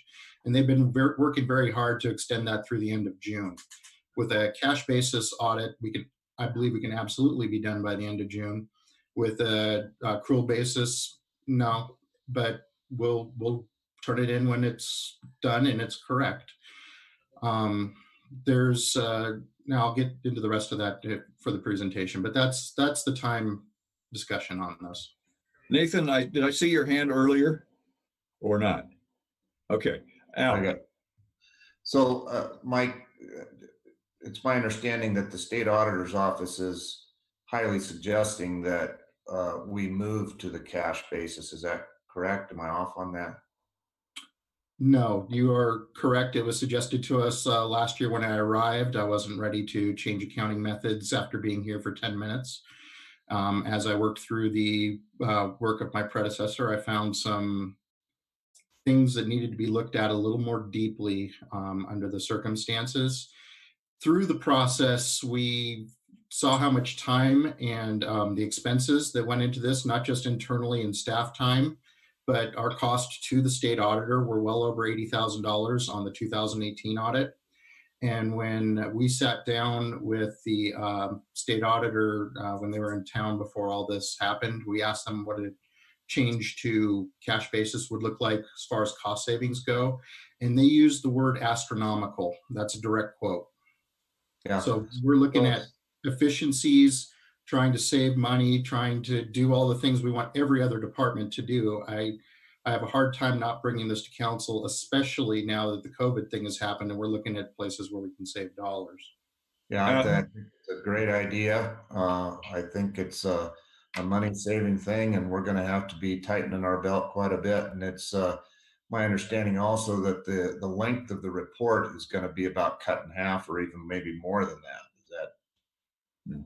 Yeah. So, Adam, did you have a comment before I go to Ann? No, I think it's worthwhile to have Mike run through the slide deck. I think any traditional accounting, it's hard to say that you're going to move away from accrual to cash just from, I don't know, you take a few accounting classes and that's where they teach you to go. However, I think that Mike's put a lot of thought in this. I think his presentation will highlight the items that are important to highlight. And just say that it seems like a lot of the offices that we rely on and the national level professional organization that Mike's a part of are also indicating that cash is becoming the methodology that's being pushed on cities, or the preferred method that cities are going to be following as these trends for not training in gap as much and things like that. But that's all in his presentation. So I'd say it's a good time to run through it. And then I personally would like to see the presentation tonight, so we can, especially with the deadline he's on. So Ann?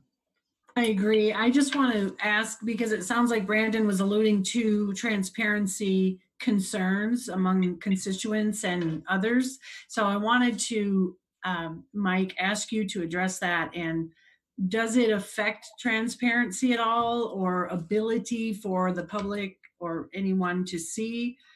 Does it change that at all? No, I mean, to the public who uses these audited financials, which is mostly the bondholders and the different agencies that rely on us to report for federal grants, it's completely transparent, as well as with just the general public. When you get into gap accounting and you look at the types of reports it'll do, if you're a well-trained accountant, you can get through them pretty well.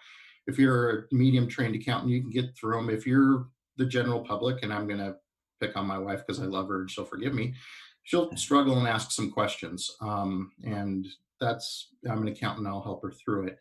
The level of transparency remains the same. When 80% of our state is reporting on cash basis, I'm not worried about a level of transparency at all. Thank you. Well, and if you don't mind me, so I appreciate that, Ann, but I was not worried about transparency for residents. I had mentioned that a few residents had talked to me about this system and some concerns that they had, but it wasn't an issue of transparency. It was more of an issue of the principle of had we heard Mike's presentation in the first place, were we going to be expected to approve that change that night anyway? So in this case, being able to receive this information, that doesn't mean I'm necessarily going to understand it. And Mike certainly does, and he does a great job explaining that. But to try to reconcile the concerns that I've heard, maybe they will be taken care of through the questions that I'll ask Mike after his presentation. Maybe not. I'm not sure. But if it is a situation where it still doesn't make sense to me, then I feel like I'd be remiss to just say yes, let's move forward, right? Even if I'm in the minority on that. So that's really what the issue was about, is making sure that we can touch upon those concerns. So Mike, since your PowerPoint's there, why don't you start that report? Yeah, now would be good. Okay. I'm working on sharing. And so, yep, as you can see, I did get a heads up from Brandon that this would be happening. So I was able to pull the PowerPoint. As you can see, it was originally dated March 24th. Before I dig into my deal, I just want to correct one little thing in case somebody else is out there listening and heard this. The city of Pullman is doing no single entry accounting. We do not believe in single entry accounting. Single entry accounting is just a big fat no-no in our world. So it's all going to be double entry, debits and credits, everything needs to balance. So I know that came up as a topic here, so I just wanted to address that really quick before I jumped into it. So this presentation tonight is really an abbreviation of the memo that I sent to council on the 3rd, which is also included in your packet. It's got the depth and breadth that you really want to look at, where some of the things in here is for as an addendum to those items. If you can see on March 24th, I was planning to give this because on the 10th when we met, I alluded to this quite a bit during my presentation on the finances, and this is a direction we'd be going. In between the 10th and the 24th, everything changed. So this has just been sitting on the sidelines waiting. So I'm actually really excited to present this to you. We spent a lot of time in my department researching this, really trying to identify the pros and the cons, and putting those out there too, where this isn't the perfect end all be all, but we think it's a better way to go than what we've been doing. So that's why we're recommending it. So as with my other slide deck, I'm just going to stop at the end of each slide before I switch and make sure I answer all the questions. And if you can announce, then you'll jump up onto my screen and I'll continue going. So before I move on, are there any questions? Okay, let's get into Fun with Accounting by Mike.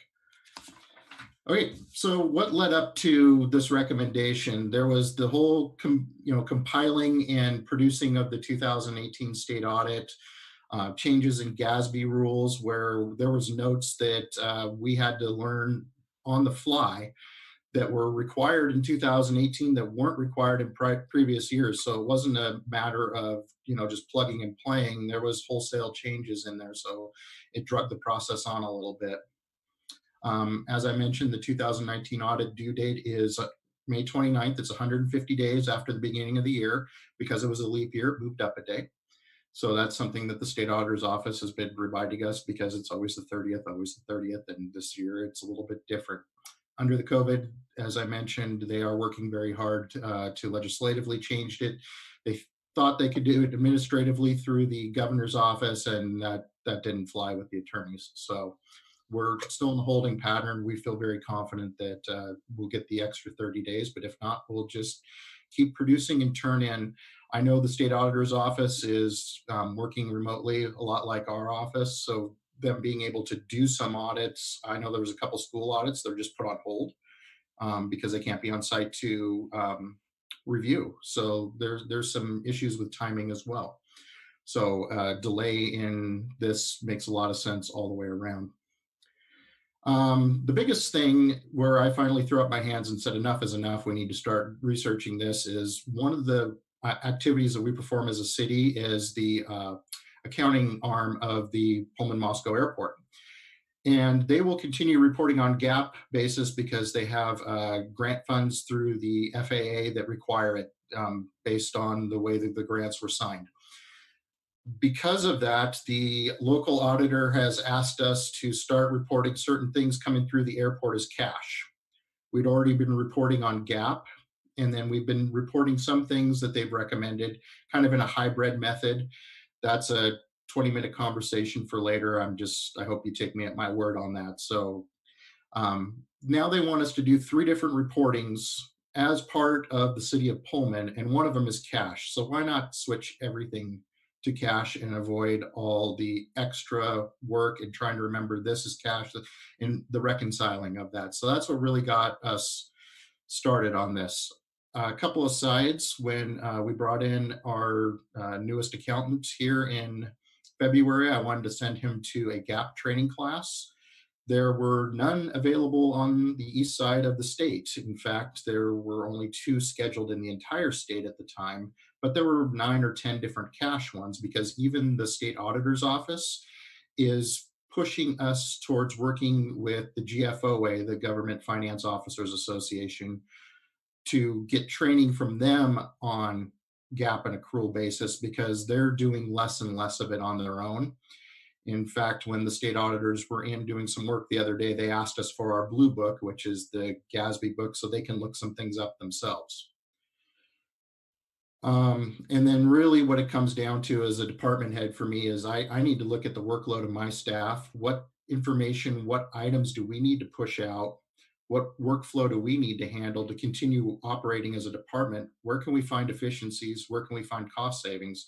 The exact same things that I'm asking out of all my other departments as well, especially right now under this COVID-19 crisis. So it made a lot of sense. We spent a lot of time talking about transparency and the pros and the cons. I have a few slides on that too. But this is what got us to this point is really it was the 3 forms of reporting, which one was cash. It was the amount of work that needs to be produced to put this out. And I have that on another slide as well, where I can touch on Al's point a little bit more. So really is what things should we be doing in this department with freeing up our time to from gap reporting where I'm having staff work long hours and this and me and all of that. Can we be better use that time towards forecasting, towards budgeting, towards other internal things for the city of Pullman and its citizens and community? So before I move on, are there any questions on this? Okie dokie, here we go. So the current reporting method, our gap framework, you know, if we were face to face right now, I'd be holding up the GASB book. It's about yay thick on, you know, all the different rules just for gap reporting, all the different reports, all the different notes. And then each year they put out an addendum that's about, you know, about the size of 3 magazines, and here's the changes and here's what you need to do. Now, general gap accounting is generally accepted accounting principles. This is pure accounting. This is what I like, you know, accruals and, you know, debits and, or not debits and credits, but payables, receivables. This is pure accounting. This is what I grew up doing, and this is what I love. And to go away from what I love because it makes more sense is, you know, something I'm more than willing to forego. So typically expenses are recognized when they occur, when goods or services are received, whether we paid for them or not, it's recognized, it has happened. Revenue, typically recognized when it's earned or measurable. So this is kind of what holds us up a little bit when we're doing our reporting is we're 2 months behind on sales tax, as I mentioned. So we cannot start reporting and doing the work until we know what sales tax is coming in February because it is recognized as December revenue. So now you've taken that 150-day window and you've shrunk it to 90 days because it's not a plug and play issue where we could do everything but this and then keep going because the revenue affects this report, affects that report, affects that report. So we're waiting to get started. We're in cash. I'll get to that a little bit more. It's cash in, cash out. So the extensive year-end adjusting entries, that's what really bogs us down with those. Yep, I mentioned that note. So that's what we're doing currently, along with 20% of the rest of the state, the Seattles, the Spokanes, the King counties, the state agencies. So questions on that before I move on to the next one?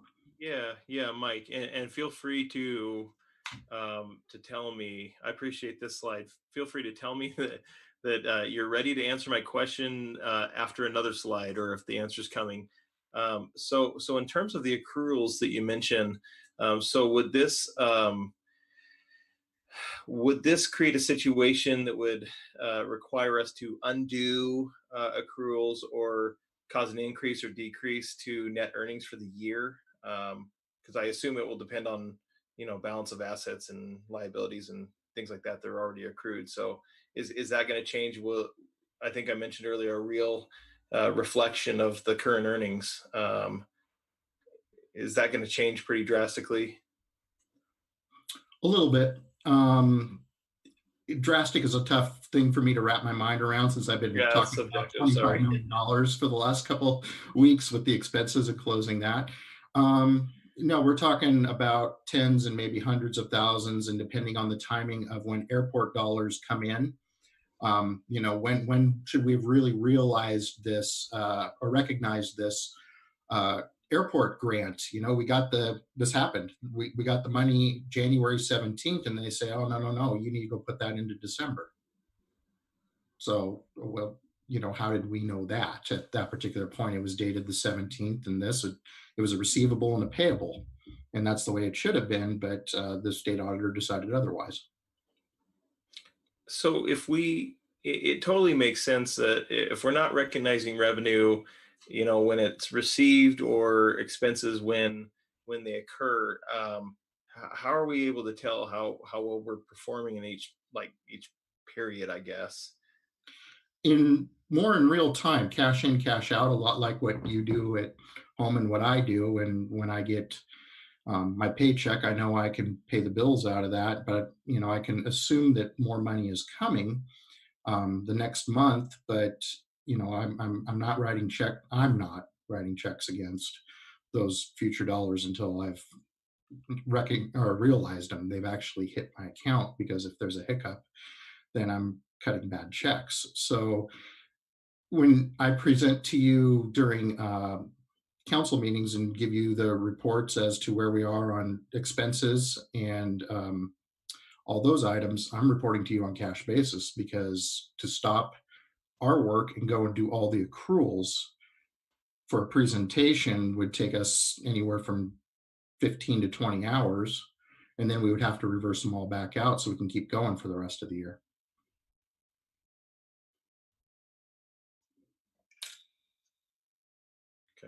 Okay. Any other questions? Okay, so we'll move on to the next slide. So, the advantages, and there are disadvantages. Again, I get into a lot more detail in the memo, so I'm going to point you that way. But the advantages to GAP, it's consistent with nationally recognized organizations.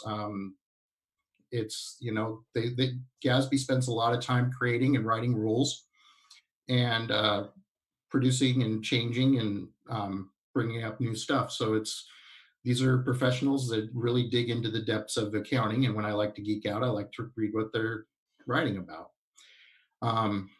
In certain situations, GAP may be required by grantors and oversight agencies. Before we made this recommendation, we did check with our granting agencies. We did, Umpqua Bank. We checked with all of our, for the loans, we checked with all of our grants.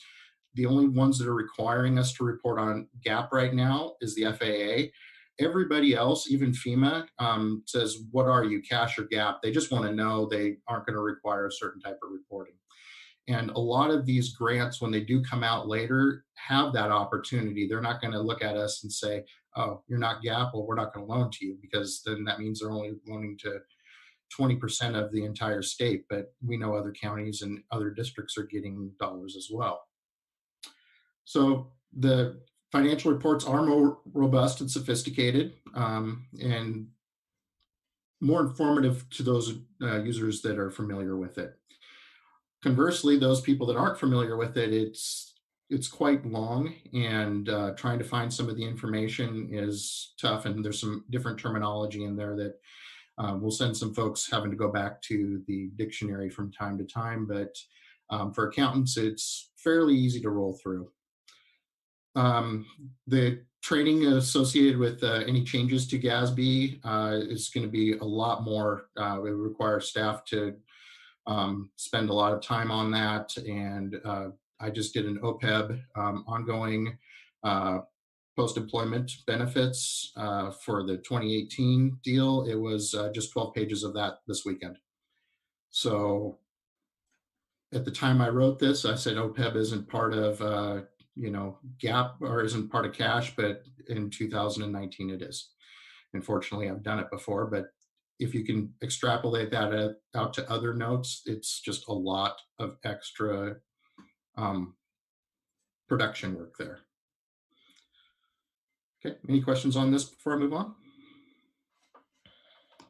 Okay, so what we're asking to or recommending that we're going to is the cash basis or as other comprehensive basis. So there's really GAAP and non-GAAP. Cash basis is accepted by the state auditor as another comprehensive basis.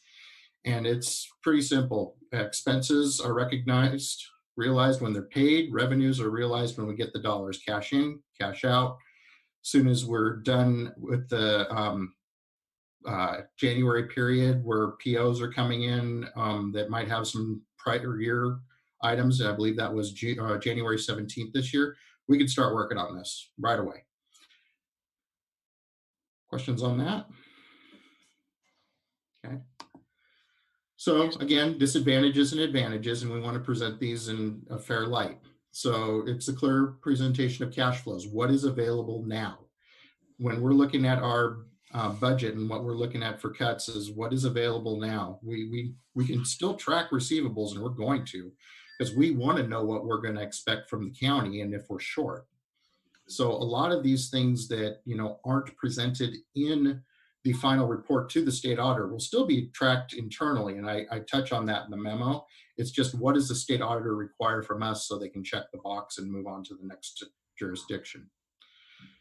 So because of this, financial reporting is more aligned with the actual budget activities. It's what's going on at this particular time. Of course, it's the efficiency part of it, and the big thing is the cost. The disadvantages, as Brandon, you alluded to, it is really focused on the short term. We will still be tracking long-term items, like what's our long-term debt? What do we need to do for capital items? So those things aren't going to be lost because we switched to this.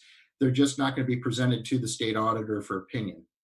So we're going to continue doing our day-to-day operations and not producing the volume of reports that they require. Mike, are there any downsides for things like uncollected accounts? I'm not sure if that would play into it. Mm-hmm. Yeah, there is, and I'm glad you mentioned that, actually, because that was something I was going to touch on in my other presentation. Is we might have a fair amount of uncollected accounts for our utilities with the way things are looking right now. But again, I said that was one of the trailing indicators.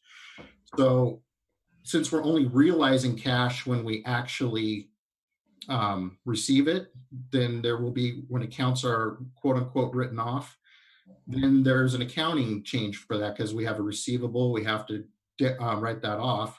With this, we never received the dollars, so it doesn't change the revenues picture for you. It just means that we didn't get paid. Okay. So the other disadvantages are just there's less information for non-cash assets like equipment, but we're going to continue tracking those anyway because we think that's important and necessary. It's just what are we tracking and doing internally versus what are we reporting to the state auditor under these two methods. And as I touched on earlier, there'll be less information in the report on liabilities, but that's something we can bring up a couple keystrokes out of Eden. Okay. So any questions on this one? Yeah, I just have one. Just the less information made me think of, comparative analysis. And I know you and Adam both are really big into analysis. And would this create a hole in the statements, or because it says statements focus primarily on short term, but what about for years where comparability, where we'd want to look back, would this blow that up, for I don't know, lack of a better way to describe that? Nope. Our daily activities will remain exactly the same. It's just what report are we producing to the state auditor to get a clean audit from them. So we'll be able to go back and look at all these things all the way back, because that's something that I think is important to manage as well. It's what do we need to produce for the auditor, and what are all the additional items that come along with that. So, I mean, it's worth jumping ahead here to one of my other points, because Al brought this up earlier. When you look at Puyallup, Shelton, and Port Orchard and Ellensburg, the last 4 cities that switched over from this, when you talk about volume of work to produce the state audit, the first number I'm going to give you on all of these is the last year they were on GAAP, and the first year, next number is the first year they were on cash. Puyallup went from 103 pages to 42. Shelton, 95 to 31. Port Orchard, 91 to 34. Ellensburg did 98 to 36. So the numbers are still out there in various degrees and forms. It's all the associated notes, management discussion of analysis, all the things that go along with that.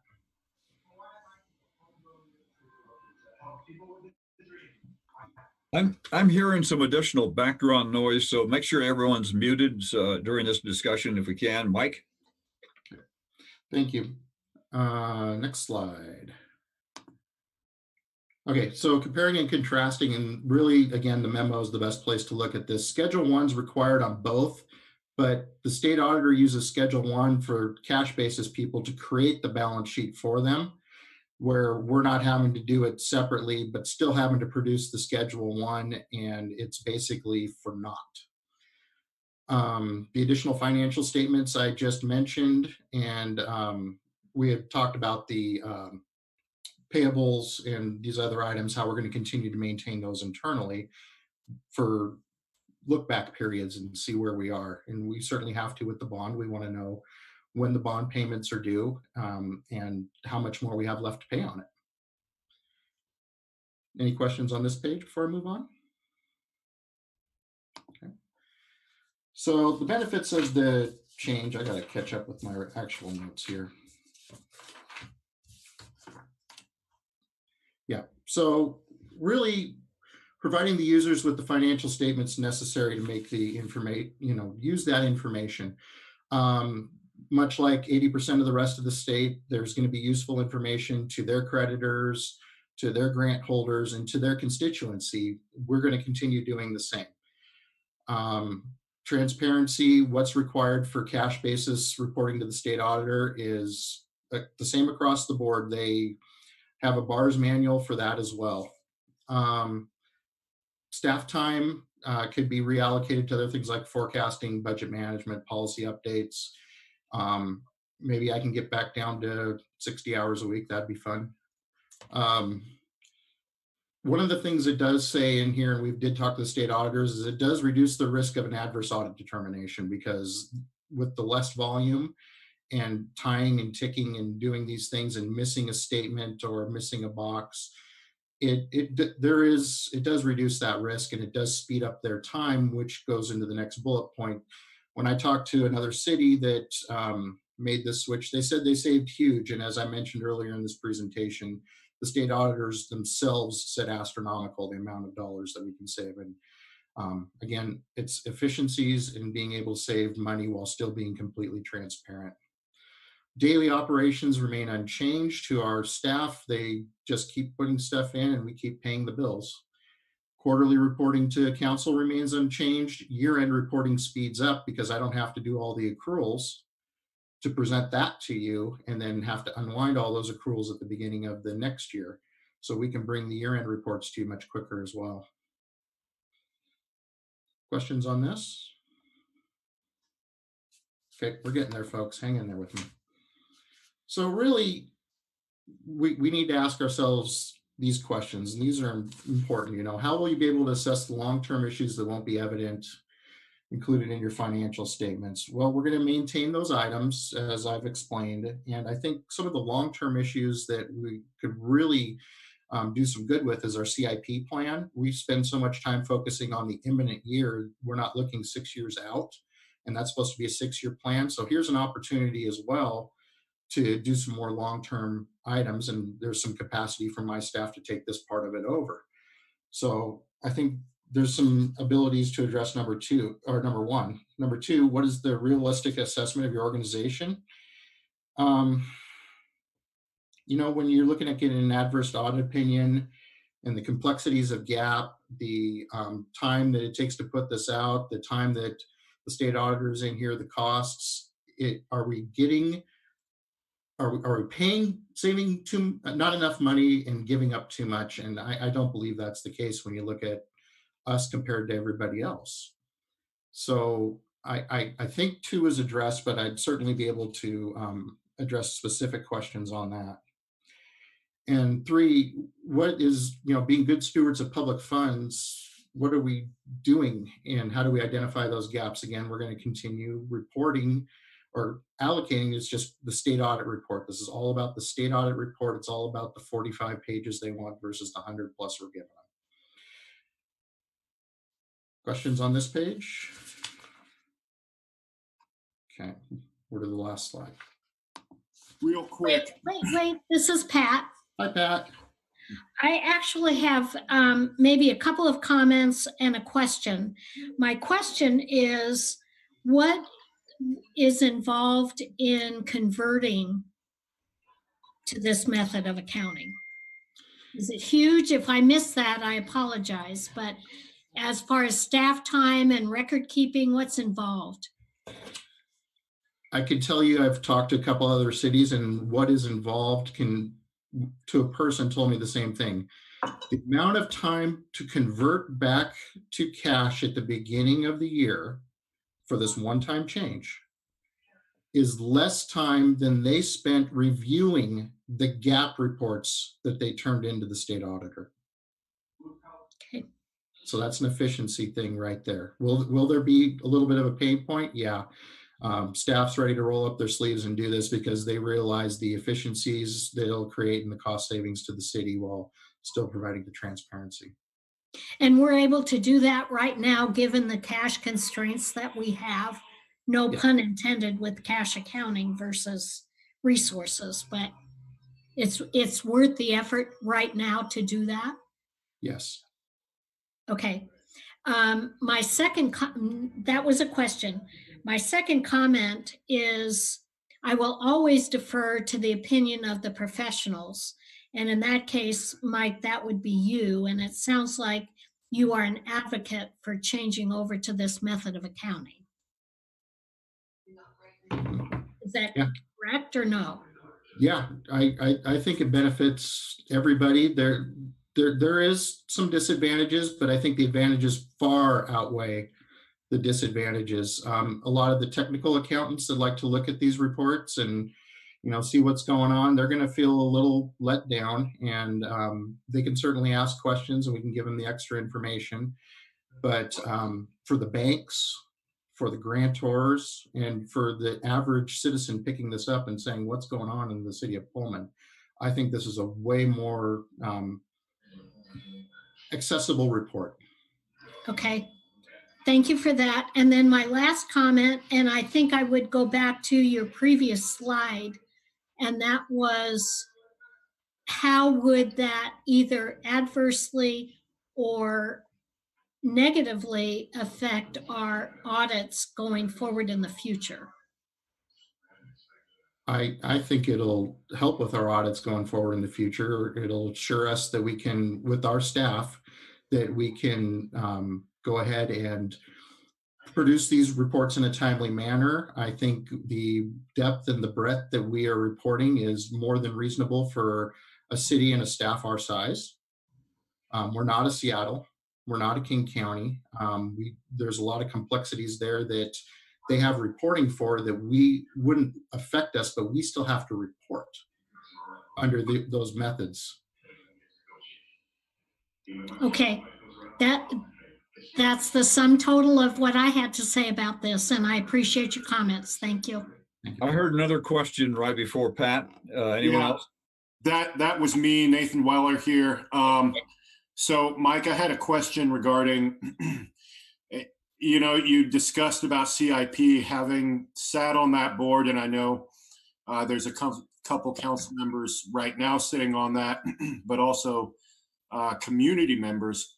How does that affect that role? Because I would be kind of concerned if suddenly it's affecting the structure of the CIP, especially with community members serving on there as well? Quite the opposite. I think that that board can, last year was my first year on that board, and we were so hyper focused on year one that looking at years 2, 3, 4, 5, 6 kind of became an afterthought, where I think here's a really good opportunity to get a hold of that CIP process, talk about projects in years 2, 3, 4, 5, 6, start planning for them appropriately, and then each year adjusting. Did the items from year 3 make it into year 2? Or did something change, like what we're experiencing right now, and it stayed in year 3? Or, hey, because of the regulations or because of a grant, we could take these year 5 items and move them into year 2. I think it'll give us this is a great opportunity, and Cache County gives us a better chance to look at the capital purchase more holistically. Great. Well, I appreciate that. Thank you. Anyone else? Okay, Mike. I'll do last slide here. So attached as part of your packet is the letter where I'm quoting this out of. And, even our state auditor has said, current reporting model needs to change because local government's taking longer to prepare the statements and at a higher cost. So not only was she saying this to GASB in 2017, her staff is saying this to the city of Pullman in 2019. And, when I look at it and they ask us to make all these changes and can start reporting cash already in some places in our report right now, making the switch to cash on the whole thing and just makes a lot of sense to me. And the most important thing in everything I read about switching over this statement is it's the most appropriate basis of reporting for a government is a matter of judgment based on the needs, activity, and resources of the government. So if we were the first person switching to cash, I think this would be a very difficult situation. I think it'd be a really hard sell, but we're kind of joining the masses towards creating these efficiencies, saving these dollars, providing the transparency that we need, and doing what the state auditor is even encouraging us to do. Other questions? Other comments? Mike, you mentioned also Metropolitan Park District. Are you planning to do that the next meeting that we have on May 5th? Yeah, now that we're back, this has been kind of on hold. I didn't want to do a Metropolitan Parks District because I hadn't even presented this to council yet, but I will switch this around to fit the Metro Parks District. It makes sense to do that one as well, save money on that audit as well. Okay. If there's no other questions, do I hear a motion on item number 13, which is the resolution approving the change? Yes. Yeah, I just wanted to make a comment. Mike, I really appreciate this. Maybe for me, as a very dense finance person, anybody else, I may have said no thanks, but I really appreciate your way of explaining it in a way that I can understand. And I certainly trust you, but my obligation, of course, is to the residents and to make sure that we're doing this in the best way. And so me being able to understand that, and also I, of course, would tell any of these residents that have concerns that they can talk to you about that. But that was really helpful. Your presentation was fantastic. Thank you very much. I appreciate that, Brandon. And again, the presentation is super abbreviated. I'd really push you towards the memo, and to the public watching, the memo is part of the council packet. You can access it as well. It really lays out more of the stuff, and especially side by side. So you can look at the pros and the cons and the advantages and the disadvantages. So with that, do I hear a motion on item number 13? Move to adopt R-23-20. Al, and second. Was that Brandon for second? D, I'll defer to you. You have it. All those in favor signify by saying aye. Aye. Aye. Aye. Aye. Aye. Any opposed? Okay. Thank you, council. I'll bring it back a little abbreviated for Metro Parks next time. Okay. With that, we now move to the regular agenda. First item is a motion to ratify the March 12th, 2020 emergency declaration. We go to our city attorney, Laura McAloon.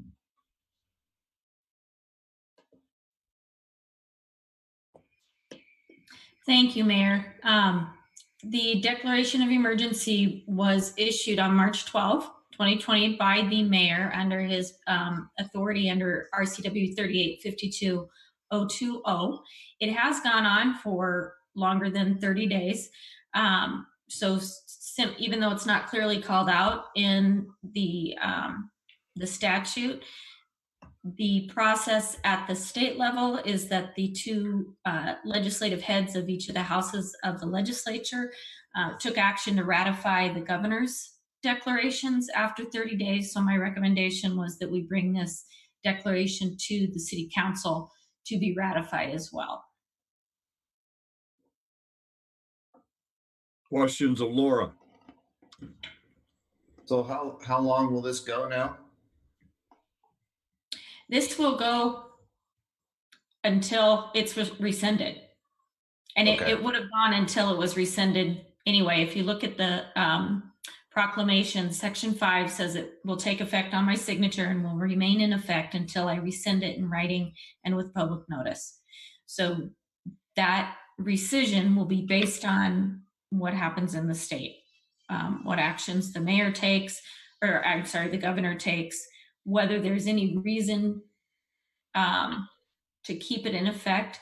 Part of that will depend on what the governor does with the Open Public Meetings Act resolution or proclamation. Proclamation 20-28 was supposed to expire at midnight on the 23rd, I believe it was, last Thursday night. And the mayor extended it, or pardon me, the governor extended it to end coexistent with the stay home, stay healthy order. So it's now been extended to May 4th. So I'm not sure whether the governor intends, I don't know what the governor is going to do with the OPMA, but if 20-28 doesn't stay into place, we can go back to either normal, or if he keeps the same restrictions that are in the stay home, stay healthy order, which simply says that we have to have meetings this way, and recommends that you not take any action on anything that normally requires public input. So for example, public hearing tied related items. So it's really just up in the air. I can't tell you what the governor is going to do.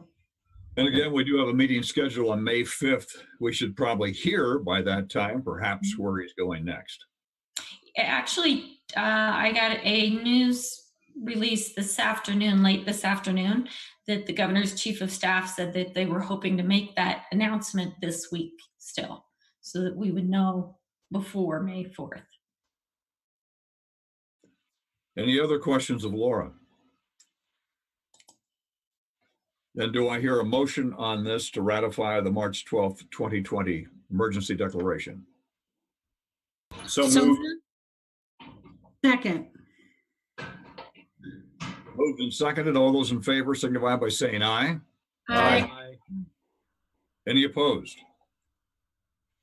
With that, we now move to item number 2, which is what I think a lot of people have been following.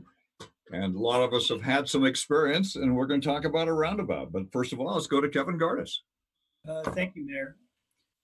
The intersection of Northeast Terraview Drive and North Fairway Drive is currently a two-way stop-controlled intersection. Traffic volumes have been steadily increasing at this intersection over time. And there are several more private development projects in the vicinity that will likely come online in the next few years. This intersection is close to meeting warrants for an all-stop intersection, which is less than ideal from a traffic flow standpoint, as it adds delay. When considering alternatives to an all-stop intersection, a traffic signal or a roundabout are potential options. In recent years, roundabouts have been gaining favor as an alternative to traffic signals, since they typically have less severe accidents than traffic signals and lower overall costs, especially in the area of long-term operation and maintenance costs. They also work fine in power outages. A roundabout at this intersection is included in the city's currently approved capital improvement program. Some initial preliminary engineering work has been completed to confirm that a roundabout is an appropriate solution for this intersection. Staff is planning to have a grant application ready to submit to TIB in August to fund up to 85% of the construction costs for a roundabout at this intersection. In order to complete conceptual design work to support a grant application, staff solicited proposals from qualified firms. 4 proposals were received with parametrics being selected by the committee. A scope and budget have been negotiated with parametrics and are attached to the engineering services agreement as Exhibit A. Funding for this project is from the street fund. We did give some thought to postponing this project due to the potential revenue impacts of the COVID-19 pandemic. Some of the reasons we decided to proceed are there are no general fund dollars in this project. We think we have a good shot at being successful with the TIB grant application. During the last downturn in 2008 and 2009, Public Works pivoted to doing more city projects. And this is kind of typical during downturns. When times are good, we spend the majority of our time on development-related activities. So it allows us to catch up with some city projects when there's a lull in development. This project would bring in grant dollars and help support construction activity and associated sales tax revenue in Pullman and support the local construction industry. And finally, the area surrounding the roundabout is experiencing growth, including additional housing units, perhaps some commercial right there at the intersection, and the recently finished runway realignment project and future new terminal that will increase traffic volumes. So we are recommending proceeding with this, and I'd be happy to answer any questions the council has. And you mentioned during the last downturn, I remember we got some Obama money that came through. It helped us on a number of projects after that 2008 recession, and this will also help us in that regard. I do serve on TIB, and we've already heard that we're taking some shorts on this problem too with COVID-19. So we're hoping that money would still be available. But I think last I heard was there's at least a $10 million hit on funding for TIB right now. So with that, questions of Kevin? Yes, Mayor. Eileen, we'll go to Eileen, then we'll go to Dan. Yeah, I've got quite a few things and we can bounce back and forth. Just as you just indicated, Mayor, this refers to a hard deadline of August 15. Are any hard deadlines still in effect, considering the circumstances that we are in as a state and as a city and as a nation? The timeline on this feels a bit tight, whether this is a hard deadline or no. The Center Street project took 6 months. This feels a little tight. So I don't know that I'm not comfortable necessarily charging into this thing to the tune of $70,000 when we don't know that August 15 deadline even still has any meaning. I'll try to answer the question, Eileen. I think, the best information we have right now is, and we've reached out to TIB and talked to them a few times. Their executive director was here and visited with staff in February. It's unknown, but I think, we would proceed with the work up to getting it ready for a TIB application. If that changes, if their money isn't available, then we're not going to go any further with the project. We would have it ready to apply for a grant at whatever time funding becomes available. And perhaps funding may not be available with TIB. I mean, I think that's not certain, but that's certainly within the realm of possibility. But there may be stimulus money. There may be other things that are available that we could apply for if we have what's called a shovel-ready project that's ready to go. So. And Ashley Probart, our TIB executive director, when he met with all of us, did mention that we haven't had a TIB project for a while. Doesn't necessarily mean we're prioritized, but it's pretty darn close to the fact that we haven't been there for a while. That also moves us up in terms of requests. Dan, records. Kevin, this is a question for you, and this might be a little bit of a curveball, but in looking at this intersection versus other intersections that might be suitable for a roundabout, what can you tell us about kind of the priority decision making over this location versus another location that I know I've talked about in the past with people about roundabouts being out, the intersection of Airport Road with Terraview. What can you talk about that? Sure. We've had quite a bit of, I would say, public comment on this intersection over the last few years. There have been accidents there, near misses. It's a heavily traveled pedestrian corridor because people cross Terraview there from apartment land, and the traffic going east-west doesn't stop. It's not stop controlled. So during peak rush hour times, it can be somewhat difficult for a car or a vehicle to get out on the Terraview. So it's been on our radar for a while, and we've actually started looking at warrants for the all stop. So it's just been a high priority for us. The intersection at Airport Road and Terraview is also on our radar to do a roundabout. The thing that makes Terraview and North Fairway a good candidate is we have the required right-of-way there to make it work. A lot of times we don't have sufficient right-of-way, but here we think we do. If we do need additional right-of-way, it would be a very small amount that we probably would ask WSU for because they own the property on the south side. And there aren't a lot of environmental issues associated with it. The location, so it's a fairly straightforward, easier engineering project. At Airport Road and Terraview, there's a creek there. There's going to be environmental issues and permitting that we have to deal with. It's going to be a lot more complicated and take a lot more time. So the idea was to look at a location that made sense for a roundabout based on topography and right-of-way. That was on our radar for needing to do some improvements that could be somewhat put together fairly quickly to get to a successful TIB grant application. Yeah, I appreciate that, and that's kind of where I was thinking with what those concerns might have been. I just bring up the Airport Road location because we've got ongoing projects out there with Airport, with the sewer line project, and eventually we may have other projects out there with a new terminal building. And is there an opportunity there to match those up so that we're not tearing up the road to put in a sewer line and then later replacing the whole road to do a roundabout? Yeah, understood. No, we do have a couple utility projects. The sewer line is one. We also want to extend the city water system out to the airport, which will come from the intersection that we're talking about, North Fairway and Terraview, and we'll head down Terraview to Airport Road. But I don't think either of those utility projects, there would be work we would have to undo if we put a roundabout in there. Okay, thank you. You're okay with that one? Okay. And yes, and we're hoping that's going to be, the airport's going to be part of the complete streets. And I know the airport will be putting in a large Pullman Moscow Regional Airport sign near that intersection as it gets along. So, and there's been a couple of comments, incidentally, from our council, and we have M&O is going to be working on some signage during this week and some other weeks for turn signals for the airport, signs that say turn right here for the airport. So that's coming as well. Al Sorensen, you're next. Oh, you cut out there. Okay.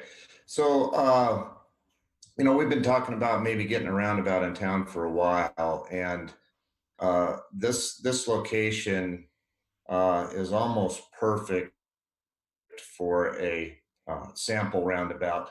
It's plenty big, Kevin, with the right of way and everything else. I do know that there's recently been an accident where someone went through the stop sign and broadsided a car, and there have been multiple other incidents there or close calls. I completely agree with you. We don't want to stop traffic on Terraview because that is a main pipeline for the employees out at SEL. The concern, though, that I have a little bit right now, and I just want to hear you say it again, going along with Eileen, one of the things is, about $70,000 to do something like this right now. Is now the time to spend $70,000 on something like this? Or should we, delay for a little bit until we know what's going on? But you seem to sound like the money is there, whether we can we move it from there? I mean, I'm concerned about spending $70,000 right now. Yeah, understood.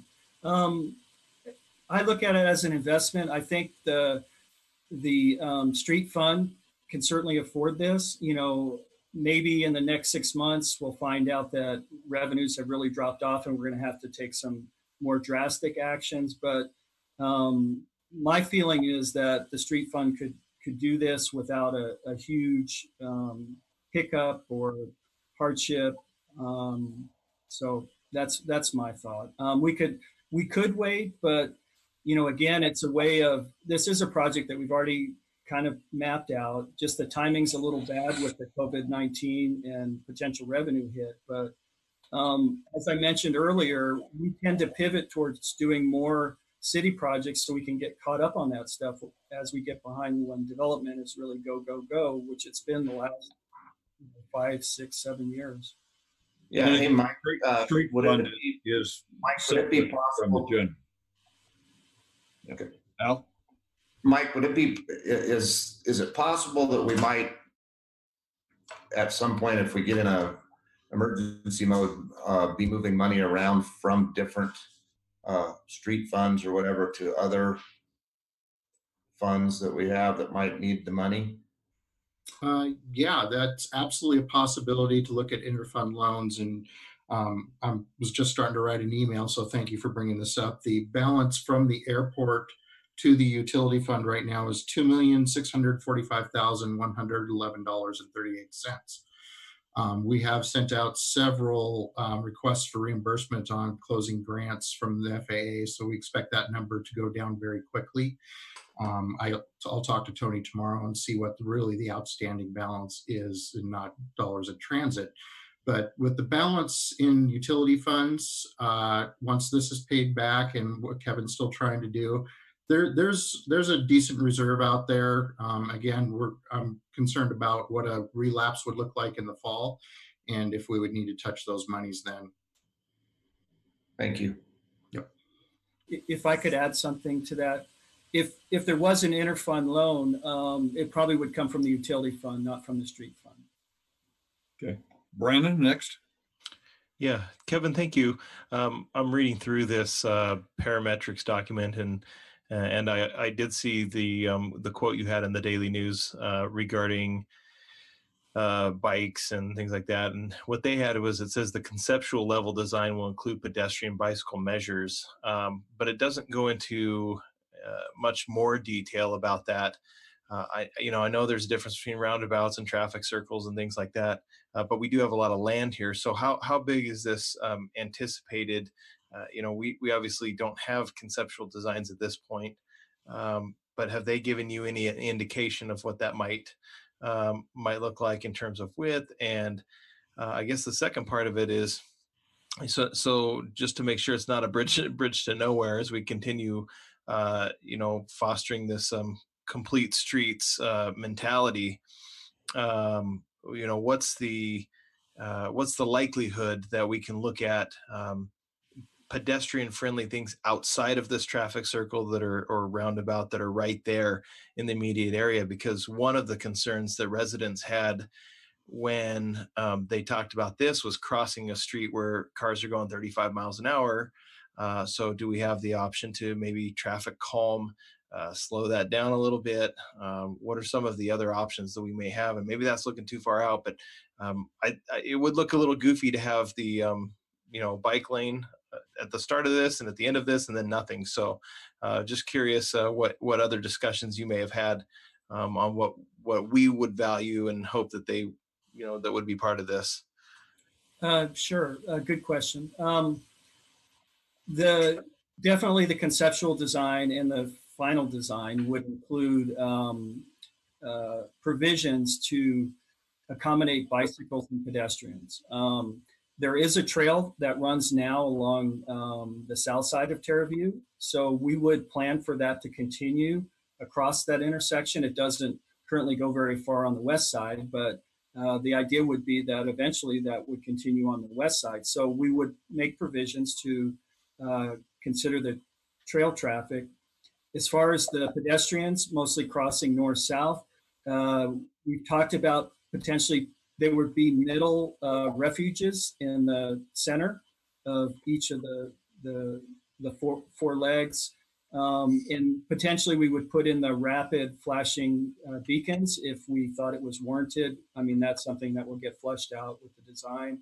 But we've talked about a number of options. As far as size goes, right now the width, the diameter, I don't remember the exact numbers. I'm thinking it's something like 125 feet, kind of would just barely fit within the 80-foot right-of-way for both of those streets. So if you imagine 80 feet in each direction, a circle just plop right down there so it's touching the four corners of the intersection is about what it would look like.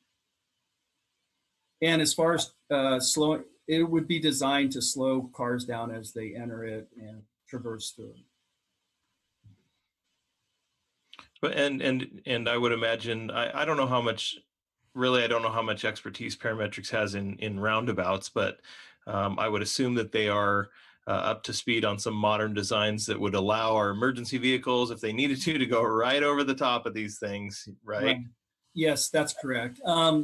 We would make them mountable. In our discussions with DOT, they definitely have a preference for roundabouts now. They put these roundabouts in on 55-mile-per-hour highways. They're all mountable. I think it would be, we would certainly have part of it be mountable, but I think it would be nice. This is kind of an entrance to WSU.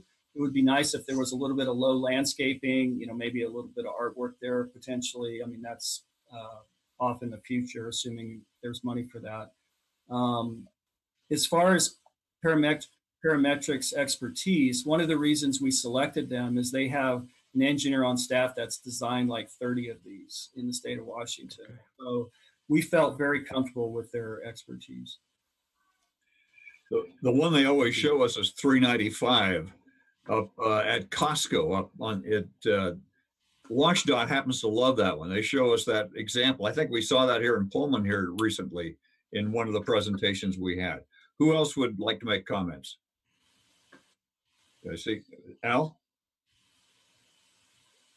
Need to unmute. The speed limit that at that intersection is 25 now, Brandon, if you were wondering. It goes from 35 down to 25 before you hit the intersection. No, I appreciate that. It probably is cars coming from, Airport Road side of things. Yeah. So, one of the things that I think we need to really be careful about with this is, the center of the island design standards that we're going to do. And we've got to be really careful with this and make sure that what we do with it, Kevin, is something that works. And I hope that in some of our research and things, we maybe check with other cities or something where they've done some of these and then found that, maybe that didn't exactly work. We need to do it this way. So, I think this is, I do like the idea of a roundabout. I'm going to have to get used to going the other direction since I was in Europe a year ago going the other way. But, I found the roundabouts to be just a tremendous way to get around without having to stop. So I'm completely in support of doing this project. My concern, back to this one more time, is the funding of it right at this moment. And I'll just leave it there. Any other comments from the council? Eileen. Yeah, I'm just real hesitant to be spending this money right now, especially up against a deadline that we don't even know exists. There seems to be some vague notions about whether TIB is going to be functioning in the way it's functioning now. And again, the design, the Parametrics document references the Morrison and Mayerling Center Street control documents. Those were neighborhood roundabouts. Those were not arterial streets. Those were neighborhood roundabouts, and this is not a neighborhood roundabout. This is a traffic circle, and we're going to need truck aprons, and we're going to have to be very conscious of how we put this thing together. As everybody knows, full disclosure, I'm not a big fan of roundabouts, but I think this is a spot to do it correctly. But I don't know that this gives us enough time frame to do this correctly and to do it within the constraints of what's going on with our economy right now. I just think that we should put this on hold, do a really good job of it, and that's what I would encourage at this time. Other comments? So we've heard one that's talked about putting on hold. Others that say it's a different bucket in terms of money. Any other comments from council? Mayor? Yes. This is Dan. Kevin, or maybe this is a question for Mike, but if we were to go forward, if we go forward with this project, we do the $70,000, did the conceptual designs. If we got the TIB grant, what would be the, I know that's part of the cost estimates as part of the what we're paying for now, but can you get in that kind of a ballpark of what would be the cost of that project and what would be the potential revenue to the city in terms of sales tax on if we have a local business that is buying and purchasing materials locally? What is the type of impact on that in terms of revenue the city would receive back from a project of this scope? Probably have on the second part of that, Dan. I think Mike will have to chime in if he can come up with something. Assuming we get through the conceptual work and apply for the grant, and we get the grant, and maybe the grant's anywhere from 500,000 to 700,000, depending on what the cost estimate comes in. TIB would potentially fund up to 85% of that. So that would be grant funds that would come directly to the city and be spent here within the city. As far as what the sales tax revenue and potential benefit from buying materials here in town, Mike, if you have comment on that, we're all ears. Sure, I would temper this an awful lot like the airport project, where they're, everything that's coming into that airport, all the asphalt, all the pipe and everything, that's destination-based sales tax that comes to the city of Pullman.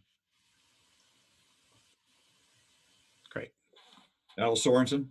I just got another quick one. With the grant, if we get approved for the grant, would that even backdate into the design part of this? Would we get 85% of the 70,000, or is it for future? It's for future. In the past, we used to be able to count the earlier work, but EIB's rules have changed more recently, so we wouldn't be able to get paid for that. Okay, thank you. Any other comments? Is there anyone who would like to make a motion on this resolution authorizing the execution of the engineering services agreement? Move to adopt. Move to adopt this. Okay. Do I hear a second? Second. Okay. Nathan, second. Any further discussion? All those in favor signify by saying aye. Aye. Aye. Opposed? No. I see one no. And D, you've got that as far as you're concerned. Okay. Al was, Mayor, Al was muted, but he's a no as well. Al, you were a no? Yeah. Okay. So we had two no no's as well. So we had 2 no's, 5 approved. Just want to double check, D. That's what you got. Okay. Very good. With that, we now move to new business tonight. And we did have a notice on our website, also in our packet, about letting us know if there was going to be new business that came up. And the deadline was 5 o'clock today. We did not have any new notice, but Adam has an item that is a new notice, that new business to come before us tonight. Adam? Thank you, Mayor. Yeah, there's a couple items I just want to briefly mention. One is that in light of the planning director's retirement that's supposed to happen on June 26th, we're getting ready to put out the job posting for that position. We're going to be changing the title a little bit to reflect what most cities are transitioning to. It'll be the Community Development Director. They'll still be in charge of planning. And as we kind of flesh that out a little bit, there will be some things that do have to come forward to the council to modify the code a little bit. So we're looking at putting the buildings team So building inspections would be housed in that department. And assuming we can find the right person who has the right background, we'll also be putting economic development into that section as well. But that'll come forward later. It's not something that we have to rush into. I want to see what the market looks like and see who we can find for that position. Our goal is certainly to have no lag time between the hiring of someone new and Pete's retirement. But we're also putting plans in place in case we need to hire someone in an interim basis. So it's a critical position. We want to make sure that we're giving it all the attention that we can and making sure that moves forward smoothly. I know that's brief, but are there any questions about that transition or that position? Yeah. Adam, so I appreciate you mentioning the code. It's my understanding that the position descriptions are an authority of the council, even if the hiring is not. Is the position description for this, is this something that you have you'll propose or give to council so we can look that over? Yeah, we certainly can. Laura, did you have anything you need to add for? There is language in the city code regarding the planning director position and what the duties are.